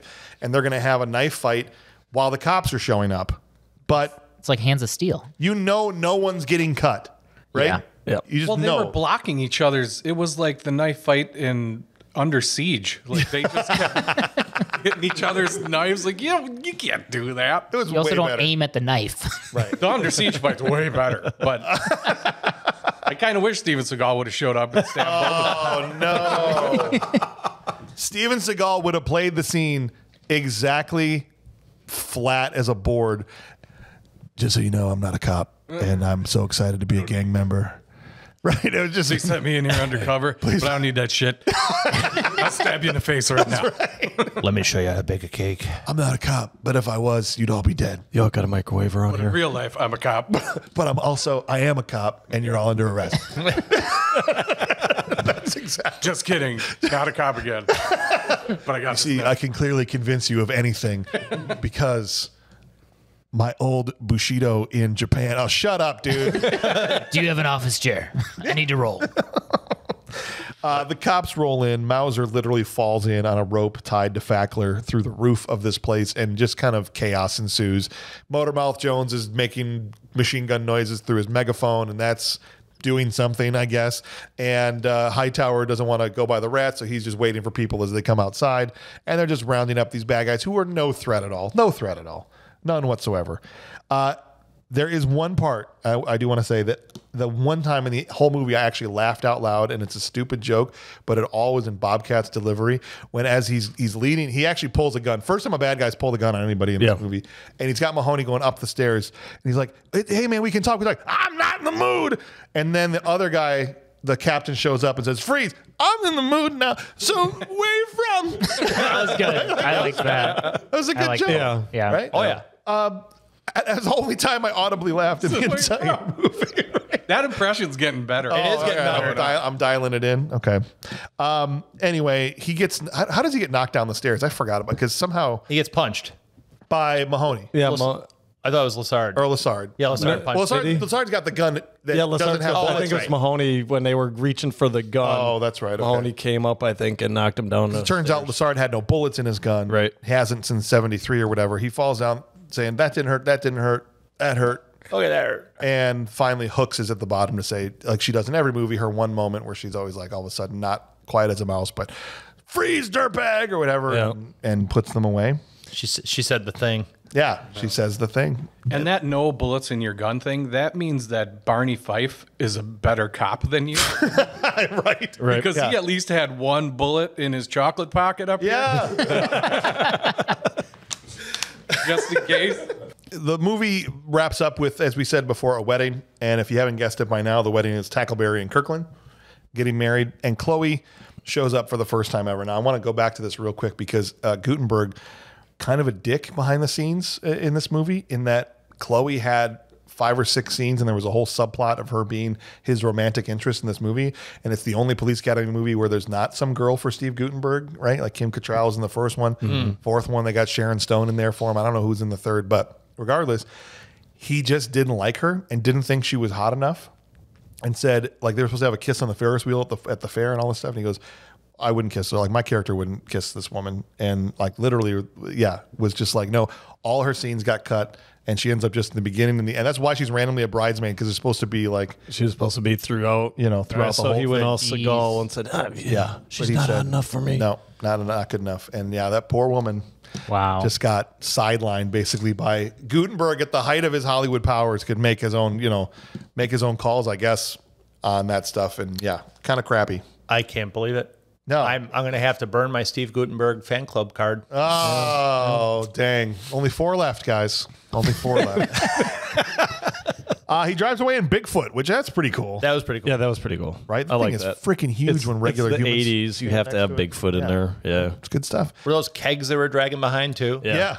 That was The kinda barrels cool. from Jaws. Yeah. Yeah. And that's the end of the movie, guys. Thank God. So, yeah. Thank God. You really didn't like. I mean, I know we're getting to final verdicts later, but you seemed very annoyed that you had to watch this movie. Choose wisely.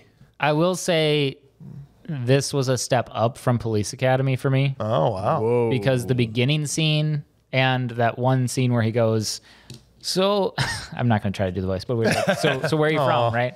Yeah. You're so sad, I can tell. No, those two made me chuckle a little, and there was a couple of bits that worked, but Yeah. yeah. All right. I respect it. I think there is one way we could make the movie better. How would we do that? Not by adding Steven Seagal Oh, yeah. at the end. But what if, I mean, this is 1985, straight off of Commando, we get Arnold Schwarzenegger Oh, yeah. to roll up and be in this movie. I think he would have crushed in this film. And he yet hadn't had a chance to show he could do comedy by 1985 because Twins came in 86, 87. I think so, somewhere in there. So this would have been a perfect vehicle for him to show up. And it would have been the only cop that made sense to be sleeveless, not Steve Guttenberg. Right. Like Steve Guttenberg got his sleeves off looking like he's all ripped, and then Arnold just comes up and stands next to him and be like, oh. Bro looks like Jackson. I don't have any chocolate in my pocket, but you're going to give me some candy right now, little boy. Okay. Right? Be awesome. I think, all joking aside, though, you put him in as the gang leader. Right? Instead of Bobcat. Instead of Bob. Yeah. I love Bobcat. I love Bobcat, movie, right? but yeah. Same dialect and noises, though. The same. I don't know if I could do Arnold doing Bobcat. I'm a vegetarian. Yeah. I'm a vegetarian. Yeah, I can't do it. There you Did go. Arnold Schwarzenegger work out his tongue? Is that how it got so big? Yeah.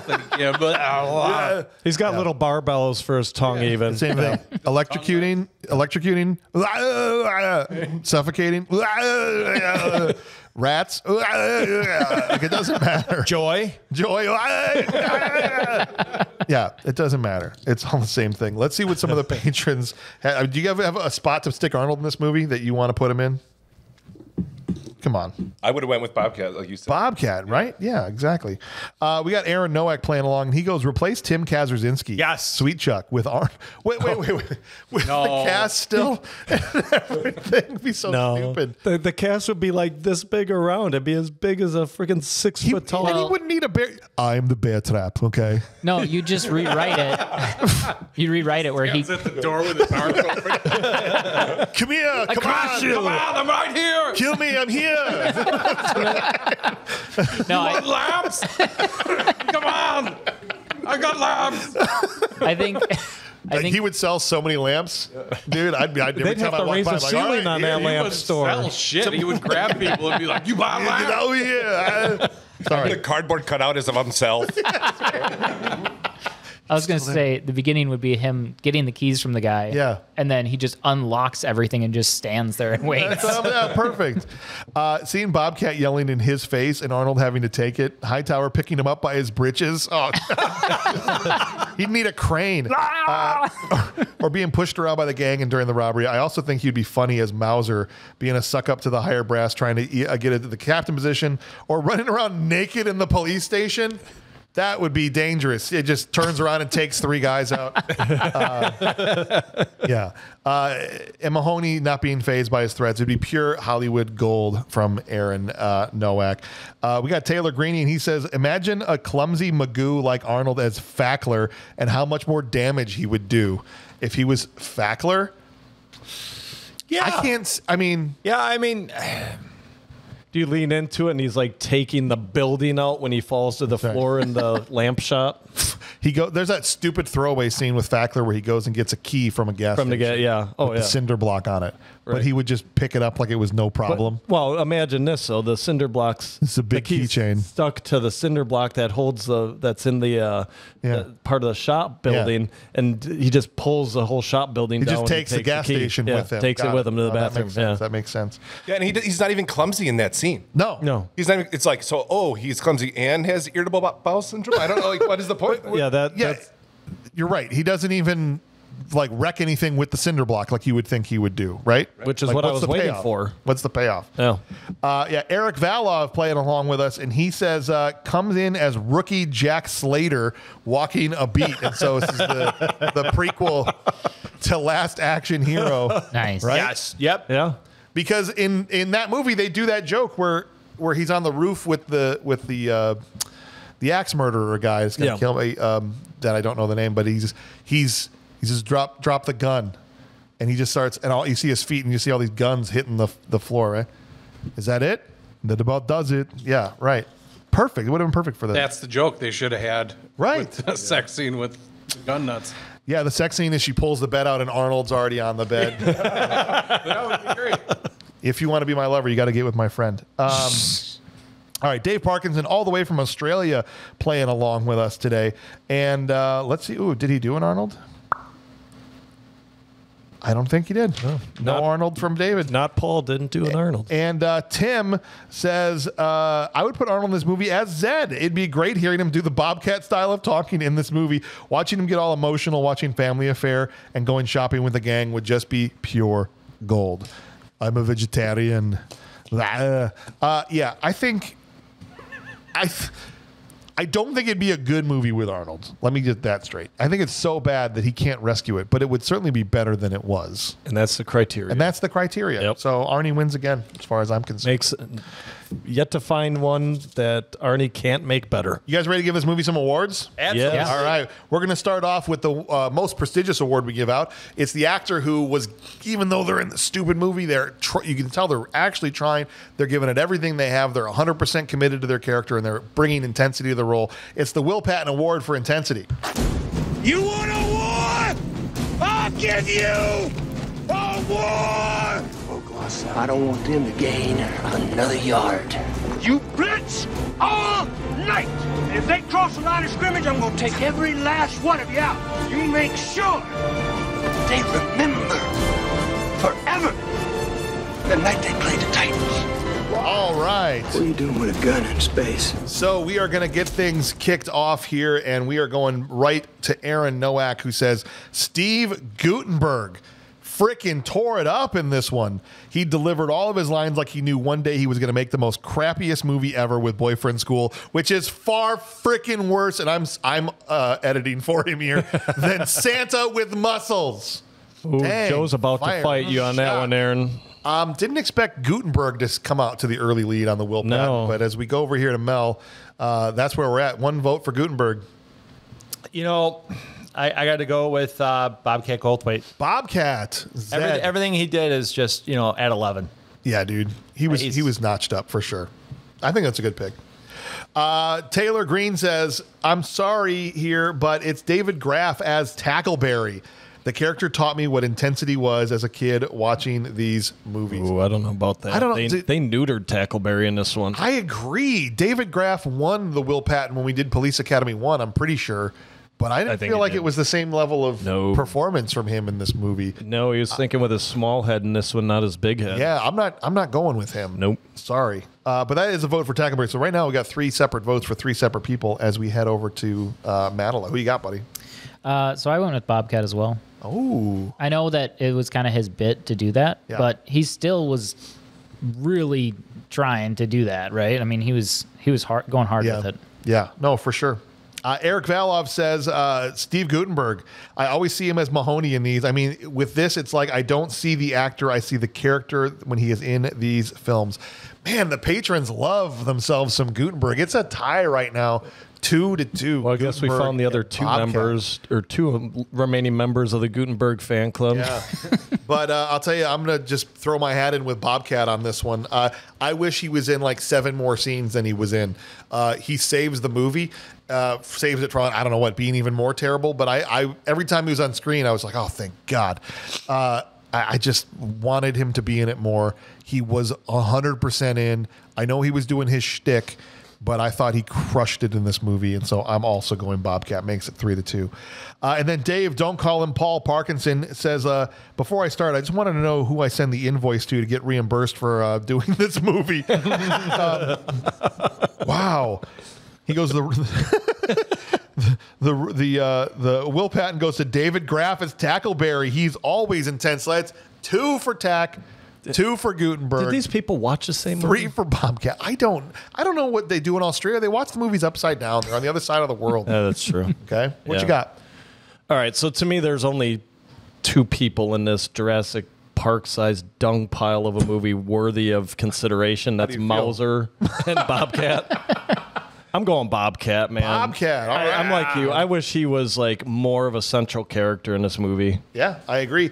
And they obviously thought the same thing because he's in the next 2 Police Academy movies as a cop. Yeah. They literally hire him to be a cop. So they obviously went, well, we need more of that guy. Yeah. Well, and think about it. He never really committed a felony, I guess. No. Yeah. So Hey, you just had this little shopping trip, It's true. little hangout at the old zoo.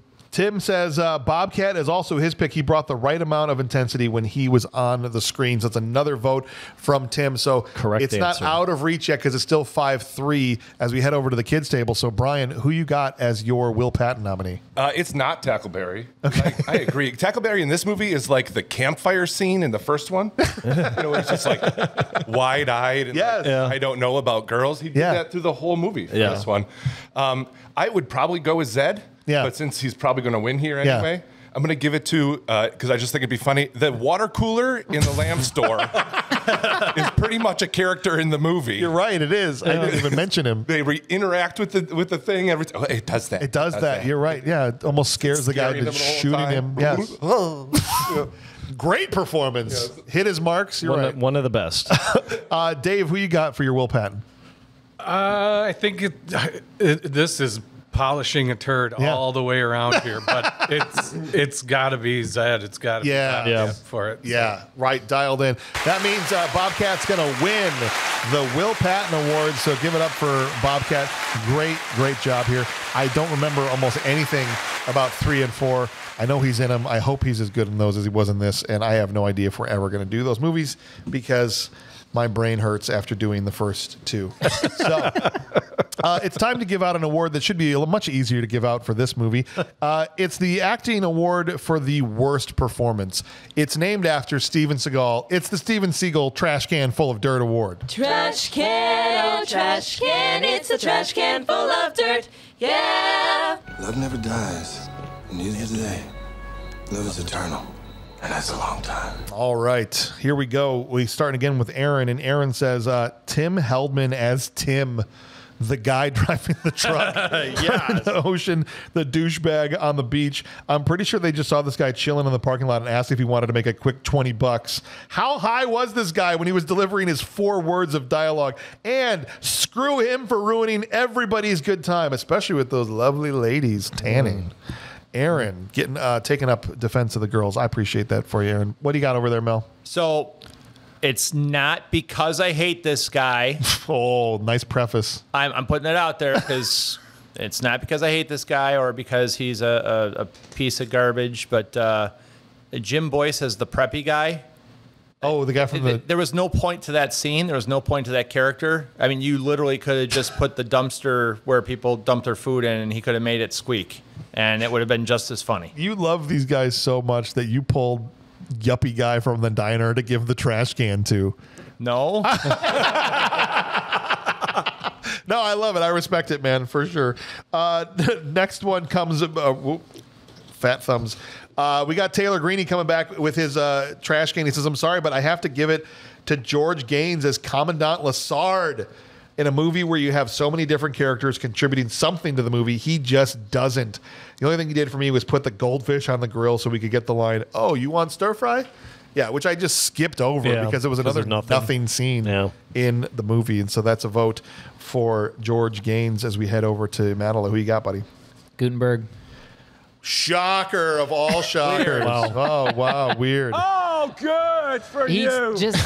He's not believable as a gang member. He's not believable as a cop. He's not believable as having any sort of muscle. He's not believable as anything. He just sits there like, I'm Steve Guttenberg. I believe that Johnny Five was alive. It's not even the same movie. Yeah, but if he's going to bash on Guttenberg, if you I'm going to watch save him. In this movie. Okay. If you watch this movie and you went, man, I love Short Circuit, that's not good for this movie. Okay. Eric Valov comes in and says, Lance Kinsey. He was better in 3 and in the later films, but this one he just didn't bring much. And so we're spraying to all fields here. Who was he? Isn't that that's Proctor? a Proctor. Yeah. Oh, it's Proctor? Yeah, it's Proctor. Okay. Yeah. Not great. I think part of the problem No, is he's that a dumbass. part of the problem is that there's so many options. Yeah, I'm going off. I'm voting for somebody that hasn't been picked yet too, and this is probably one that's going to get flames shot up my booty because this is a beloved person. But I thought Dave Graff kind of sucked in this movie, and I know you love Tackleberry, and so does everybody. But I didn't think it just from an acting standpoint. I love the character. They neutered him in this one, and then in every scene, I didn't, because acting is truth, right? And I didn't believe a word he said this entire movie. Not when he said he was a virgin, not when he was like just staring at her like, oh. He had doe eyes the whole movie. I just like they and part of it's the filmmaker's fault. They put him in the subplot where he's just being lovey-dovey the whole time, and he's not even there at the final battle. And that's what he was. He was just like a subplot character the whole movie. Like he didn't even do outside of shooting the tear gas into the car. He didn't really do any police shit like we saw in the first movie. No. So David Graff gets mine for this one. Sorry, guys. He was supposed to be this film's Jack Sparrow, but it just didn't work out. No. It didn't. Should have gave him a better jar of dirt then. Dave Parkinson also went Lance Kinsey as Proctor, the first guy to get 2 votes, I think, so far, right? Useless. Did nothing. Mueller, who you got? Boy, there's no shortage in here in this movie to pick from. Yeah. But I'm going to go with Tim James. Tim the driver. All right, so there we go. We got 2 for Proctor, 2 for Tim. You scared the crap out of me when you did that because I wasn't looking, and I was like, "Oh my God, what's happening? Our lamp store's getting robbed." All right, cool. Tim came in and said it has to go to Michael Winslow as Motormouth Jones. Look, I know he does the whole mouth noise thing, and it made me laugh when I was a kid, but watching this for the first time in a while, he can't act to save his life.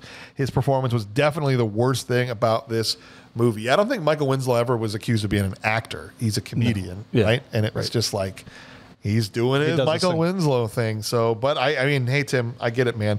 Well, we still sit right now at a tie. So as we go over to Brian, who's your trash can, man? It's tough because though Tackleberry wasn't what you wanted him in the movie, I'm not sure it was because of his acting chops. Yeah. I really think he was served up a awful platter to play. Yeah. It's just, it's not his character, because that's the thing about this movie is it's this collection of cartoon characters. You know, it's a Looney Tune gang that gets together, and they each have their own pillar to stand on. Right. And he didn't have his pillar for this movie. So I don't know if it's necessarily his fault. And for that reason, it's hard to pick one of those guys to say, like, you did an awful acting job. It's sort of like, I don't know, it's sort of what they were given. Sure. So I'm not going to scream it, but I'm going with Tim. That's a third vote for Tim. Tim was awful. But you're right. They want to see Hightower do his Superman stuff. They want to see Hooks do their little mousy thing and then scream at somebody, right, and all that. And, the only one that really got to do that was Michael Winslow. Yeah. I mean, everyone else, even Fackler, the clumsy guy, like I said, he didn't even get to it. He had one scene where he knocked the hood down on somebody. And, right. Well, and he knocked Mauser down the shaft too. But they like didn't, in this movie, took everything away from these characters of what they were in the first movie. Right. You're right. All right, Dave, who you got, man?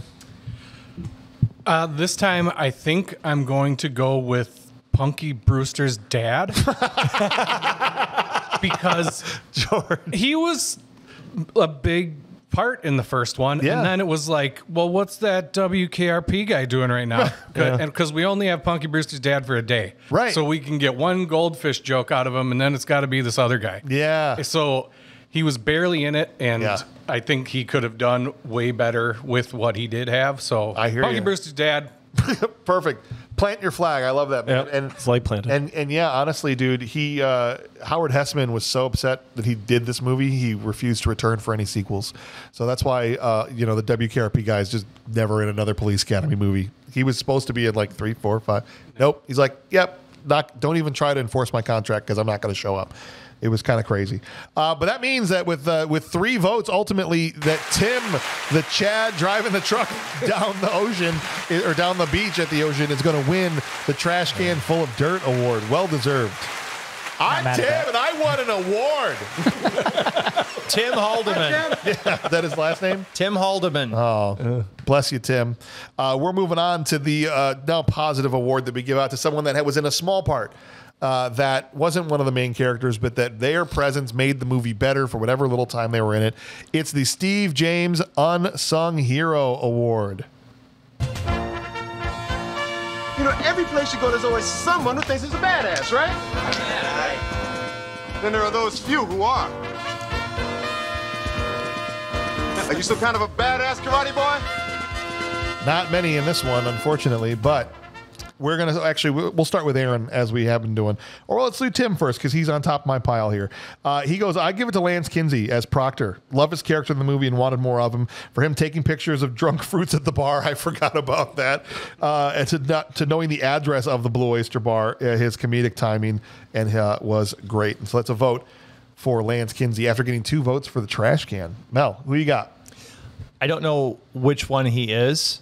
It's either Sandy Ward or Bob Elmore for the officer that fired off the desk pop. Oh, the old guy in the meeting room? The old guy in the squad room there, yeah. All right. I don't know which guy he is. It was so random. It was so random. It just Who's that?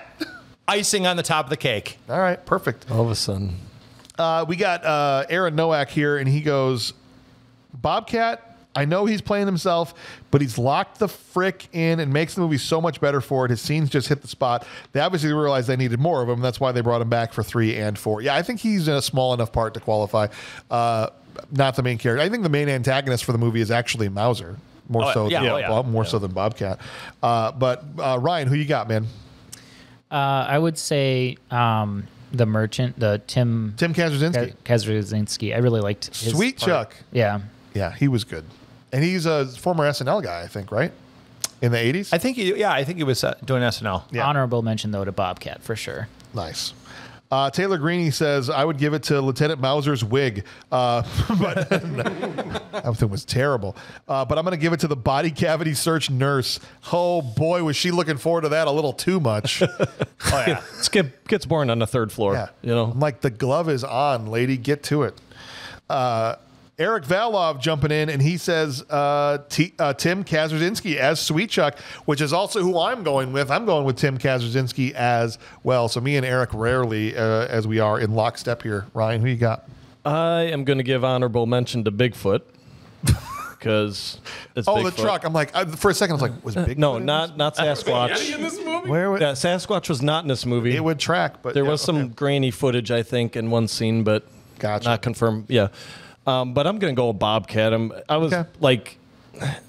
glad you said he was in it a small amount enough because I was really struggling to figure out who in this movie. He's only in like 4 scenes. Yeah, who in this movie's would kind of their performance made it better. Sure.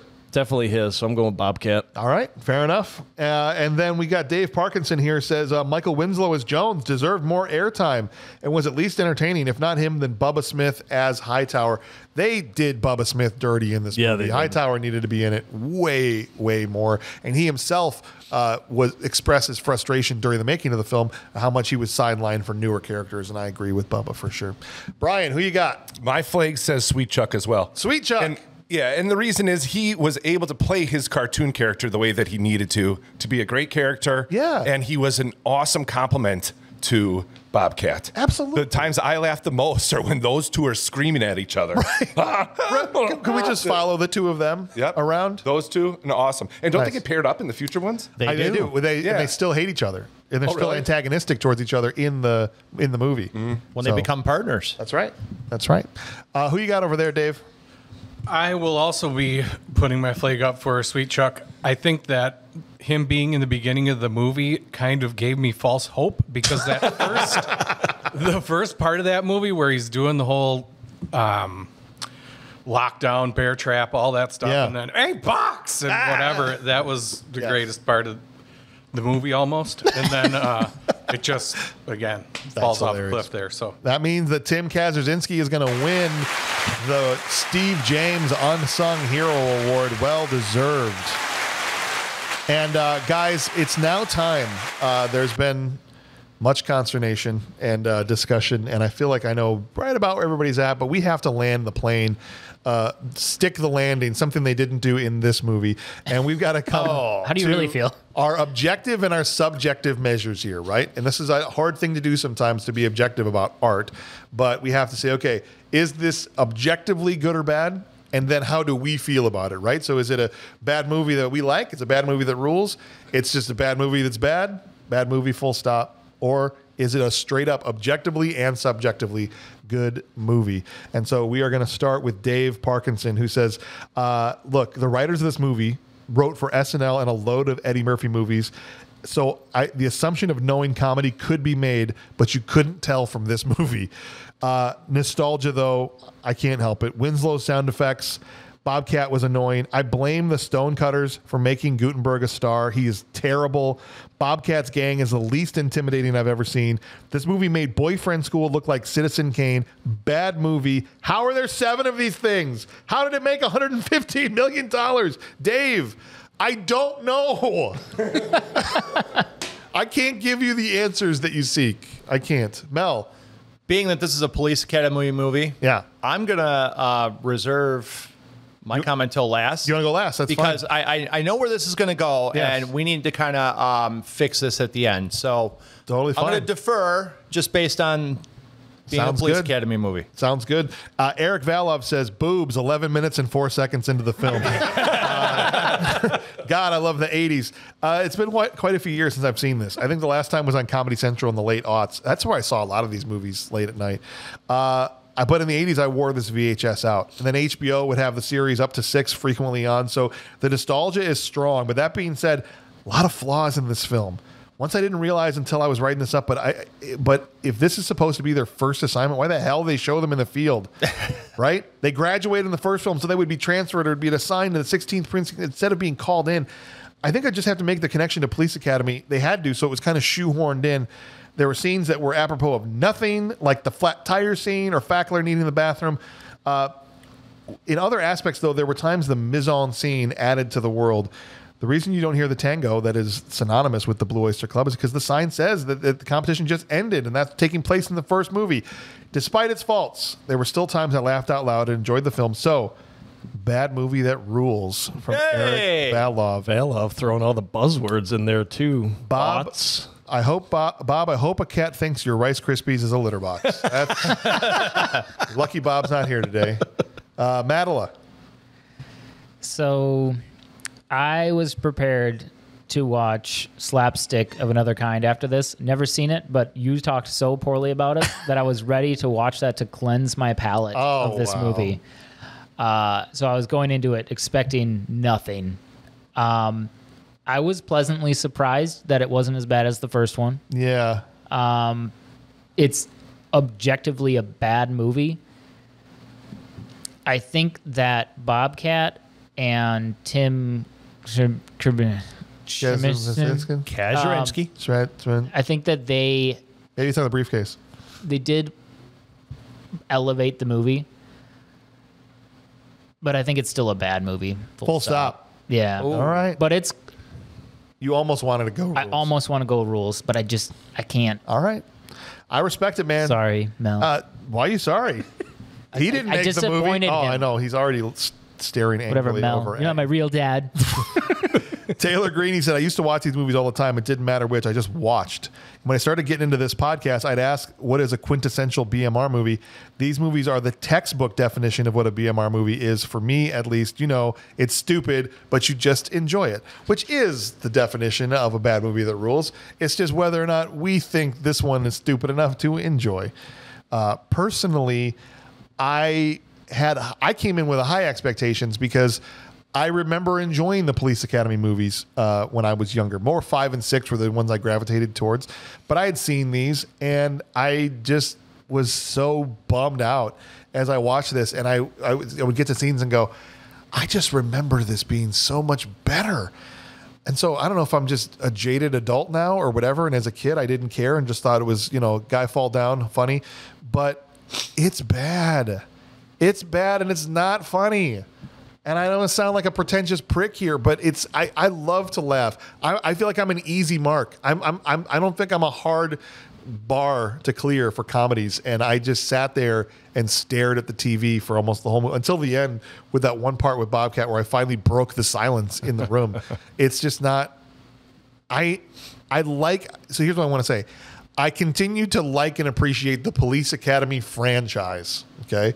This one's not it. And if we get to the point where we're ranking all 7 of them, if we, God forbid, end up doing all 7 of them, I got to imagine 2 is going to be near the bottom because I didn't think it was as good as 1. Personally, that's my take on it. We got Aaron Nowak says, look, I want to give out a couple other awards. The Thomas Award is one we give out for technical achievement. He says the ADR people who dubbed the Asian guy in the back of the truck. Good call. Good call. Yeah. Yeah. Nothing like adding a fake English Asian accent that doesn't match up to his mouth at all, and gives out his Sherilyn Fenn Award to the two tanning chicks at the beach. And Lieutenant Mauser gets the Hot Guy Award for coming out the shower with his epoxied hair ripped. Dude's 50 years old at this point, too, when he makes this movie. So I could hear Madela's breathing get deeper while we watched that on the watch party. Oh, interesting. Whoa, shots fired. I was on mute, but you couldn't hear me. You were breathing so heavily it came through the mute. It popped up and was like, "Are you talking?" Unmute. But ultimately, because I literally watched this this morning like 10 hours ago, and either I was way too tired or actually liked the movie. Still not sure which one, but I laughed my ass off at times, and it happened often. This felt like a TV show that just kept coming with all these solid situational comedy moments. It replaced all the crude humor of the first with silliness that just made me giggle like Madela when he finally watched the movie that everyone else in the world has seen multiple times. I feel like he's firing lots of shots at you. He loves me. I feel this is obviously not a good movie, so I give it a 5 out of 10. This dude did this on purpose. He knows I hate the out of 10 scale. A bad movie that rules from Aaron Nowak ultimately, though. So good take there from Aaron. So a couple of bad movies, 3 bad movies, and a couple of bad movies that rules. We head over to the mayor. What you got for me? But the floor is yours. The floor is mine. Look, and we have sequels that are better than the originals, right? Yeah. We have sequels that are serviceable, right? They're enjoyable. Nowhere near as good as the original, but they're enjoyable. Yeah. And then you have sequels that are the hot dog water of Tom Selleck's Kid in Runaway. That's where this falls. We can't keep giving them hot dogs. We can't keep giving them hot dogs. And I got to send a squalid out to Ducky Boys. So yeah, sorry to disrail you there. Go ahead. Yeah, we're derailed. Yeah, this thing was about as fun to watch as getting a concussion. I was bored. I told you yesterday, you know, I was bored watching this thing. Doesn't even rank on the dog poop scale. It's the dog poop scale is coming. Tua Tagovailoa would love this movie right now if he watched it. Right. He might, yeah. Tua would love it. He might retire and just watch Police Academy 2 the whole time. Yeah, just boring. There's just so much that they could have done that they didn't. The nostalgia factor was there because, like you, I loved watching Police Academy movies. I think I gave the first one when we did a good movie. It's legit a good movie. Enjoyed it, all the kind of sight gags and everything in that movie.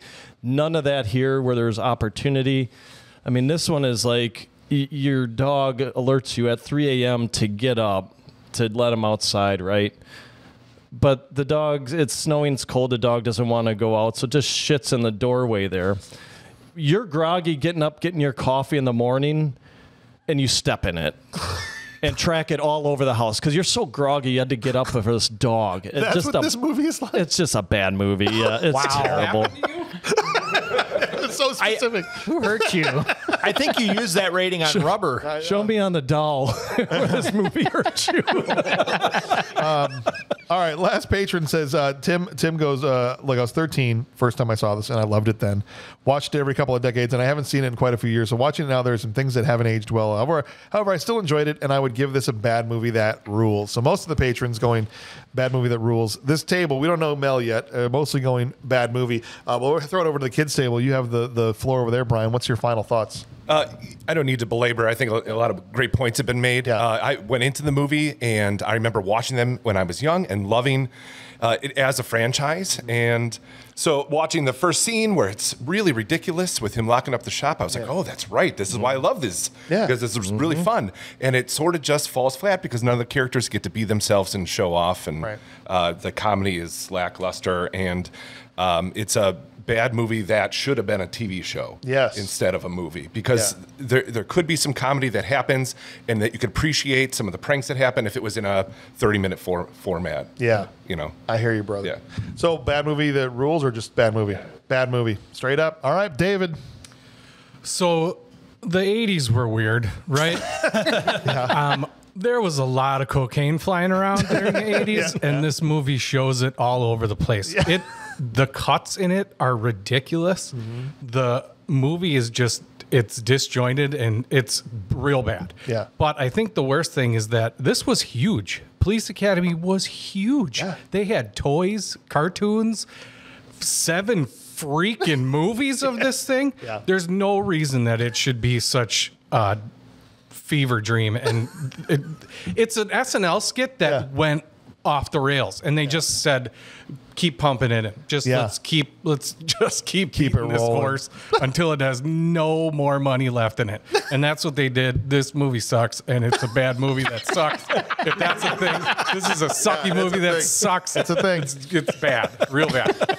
How do you really feel? Crystal clear. I love it. Got it. So with that table being set as it is, we finally go to Mel. Well then, having grown up with the entire Police Academy series, including the Police Academy, the animated series. Yeah. So I absolutely love the Police Academy series. This is the worst of all of them, and it is a straight up bad movie. I did not expect that at all, dude. I watched this before the assignments came out. It was on, so I'm like, oh crap, Police Academy 2's on. I actually sat down and watched it. I'm like, huh. And then I watched it again yesterday just to prepare for today, and I went, huh. And this is the only, like the Mission Moscow isn't this bad. Wow. Going to Miami, not this bad. Citizens on Patrol and Back in Training. Yeah. It's sad that I know all of these. Yeah, no, it's fine. This is a bad movie, and I feel bad saying that. Because it feels like I messed up. Like you're betraying a friend. Yeah, like I fell short here. Yeah. By not enjoying it as I used to. It's not your fault. It is. No, it's not your fault. It's the crap writing and the crap direction, and it's not your fault. But there was boobs. Even though if Lauren didn't enjoy them, there still were boobs in here. They're subpar. Yes. According to Lauren. According to Lauren. I don't judge. I'm an equal opportunity. Squeezer. A squeezer. Hey, thank you. That's kind of rapey. That's getting cut. That's getting cut. But I didn't mean non-consensually. Right. It's getting worse. Here, can you put my badge on? I want to squeeze him. Box those things like Sugar Ray Leonard. All right. Thank you, Mel, for your honesty, and I appreciate it. And thank you guys all for being here and for doing this. And I do want to give a quick shout out to Brian's. Brian Draws Movies is where you can find Brian's stuff on Instagram, right? It's just at Brian Draws Movies. Yep. That's your main feed? Yep, perfect. And I have a website, briandrawsmovies.com. Perfect. So you can check them out. Check out my stuff there. So and you've got awesome merch. Yes, all those of you who have been listening for a while probably know that we shouted out Brian, probably over a year ago at this point, and we've had a couple of his mugs on our table. We had our Three Amigos mug out there for a long time. Dude does awesome work, and so if you want some a print or a mug or something with just like, he has a knack for picking the best images from these movies that you all love, and just like we got the Tommy Boy one out here in the shop. The Tommy want wingy part is perfect. So definitely check out briandrawsmovies.com or his Instagram. And David is a person that does things too. Yep, I bought his mugs before. He's a buyer. I got a few of them, and they're very nice. That's why he's here, because he bought Brian's mugs. So we just threw him in then, since he bought Brian's mugs. So we're happy to have you guys here. I mean, I've known David not really well, but for a little while from us talking through, about the merch and stuff. But I met David recently because that's Brian. Still, did I say David? You did. I'm sorry. I met Brian. Brian and David. I met David recently. He actually hooked us up with some stuff for the shop, for the Forge. So excited to have you guys here and be part of this. And hey, man, for your first times, you guys crushed this, knocked this out of the park. So welcome to come back any time at all. And so before we head out, though, we have to wake up our resident AI to find out what we're going to be doing next month. So hold on to your butts, as they say, because we're going to wake up DH9K here. She is not. She's been crabby lately. Liked on the Discord. No, they don't like her at all. DH9K, are you here? Hello, my name is DH9K, and I am ready for query. Sounds chipper today. A little bit. What are we doing next week?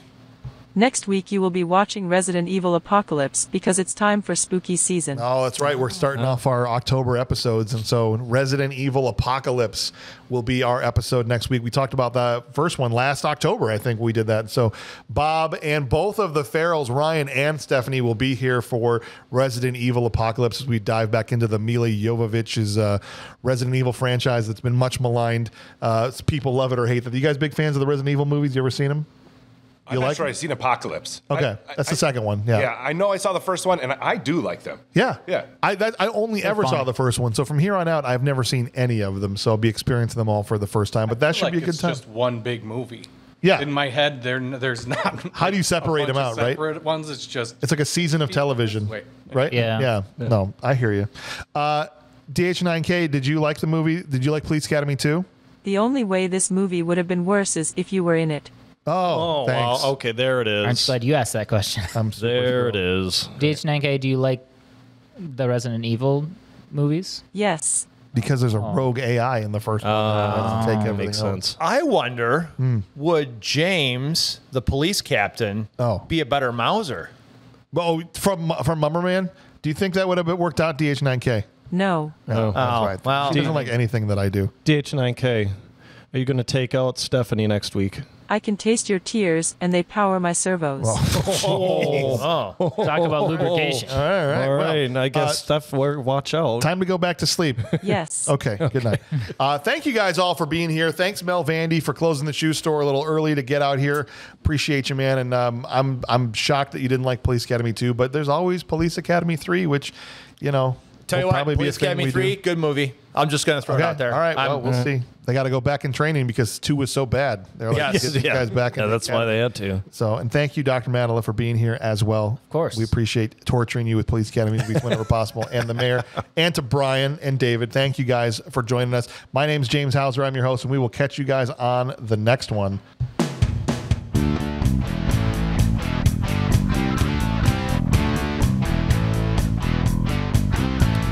Police Academy 2 sucks. No, I can't do it. I lost it. I had it and I lost it. They neutered Hightower. I'm a vegetarian. Bear trap. Electric razor wire.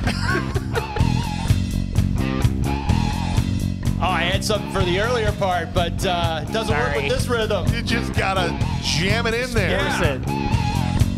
Jam it in like they did with the jokes at every turn in this movie. I thought you were going to say like Tackleberry did. Hanging out at the zoo is much like camp. Don't put a button on that. All I know is I love lamps.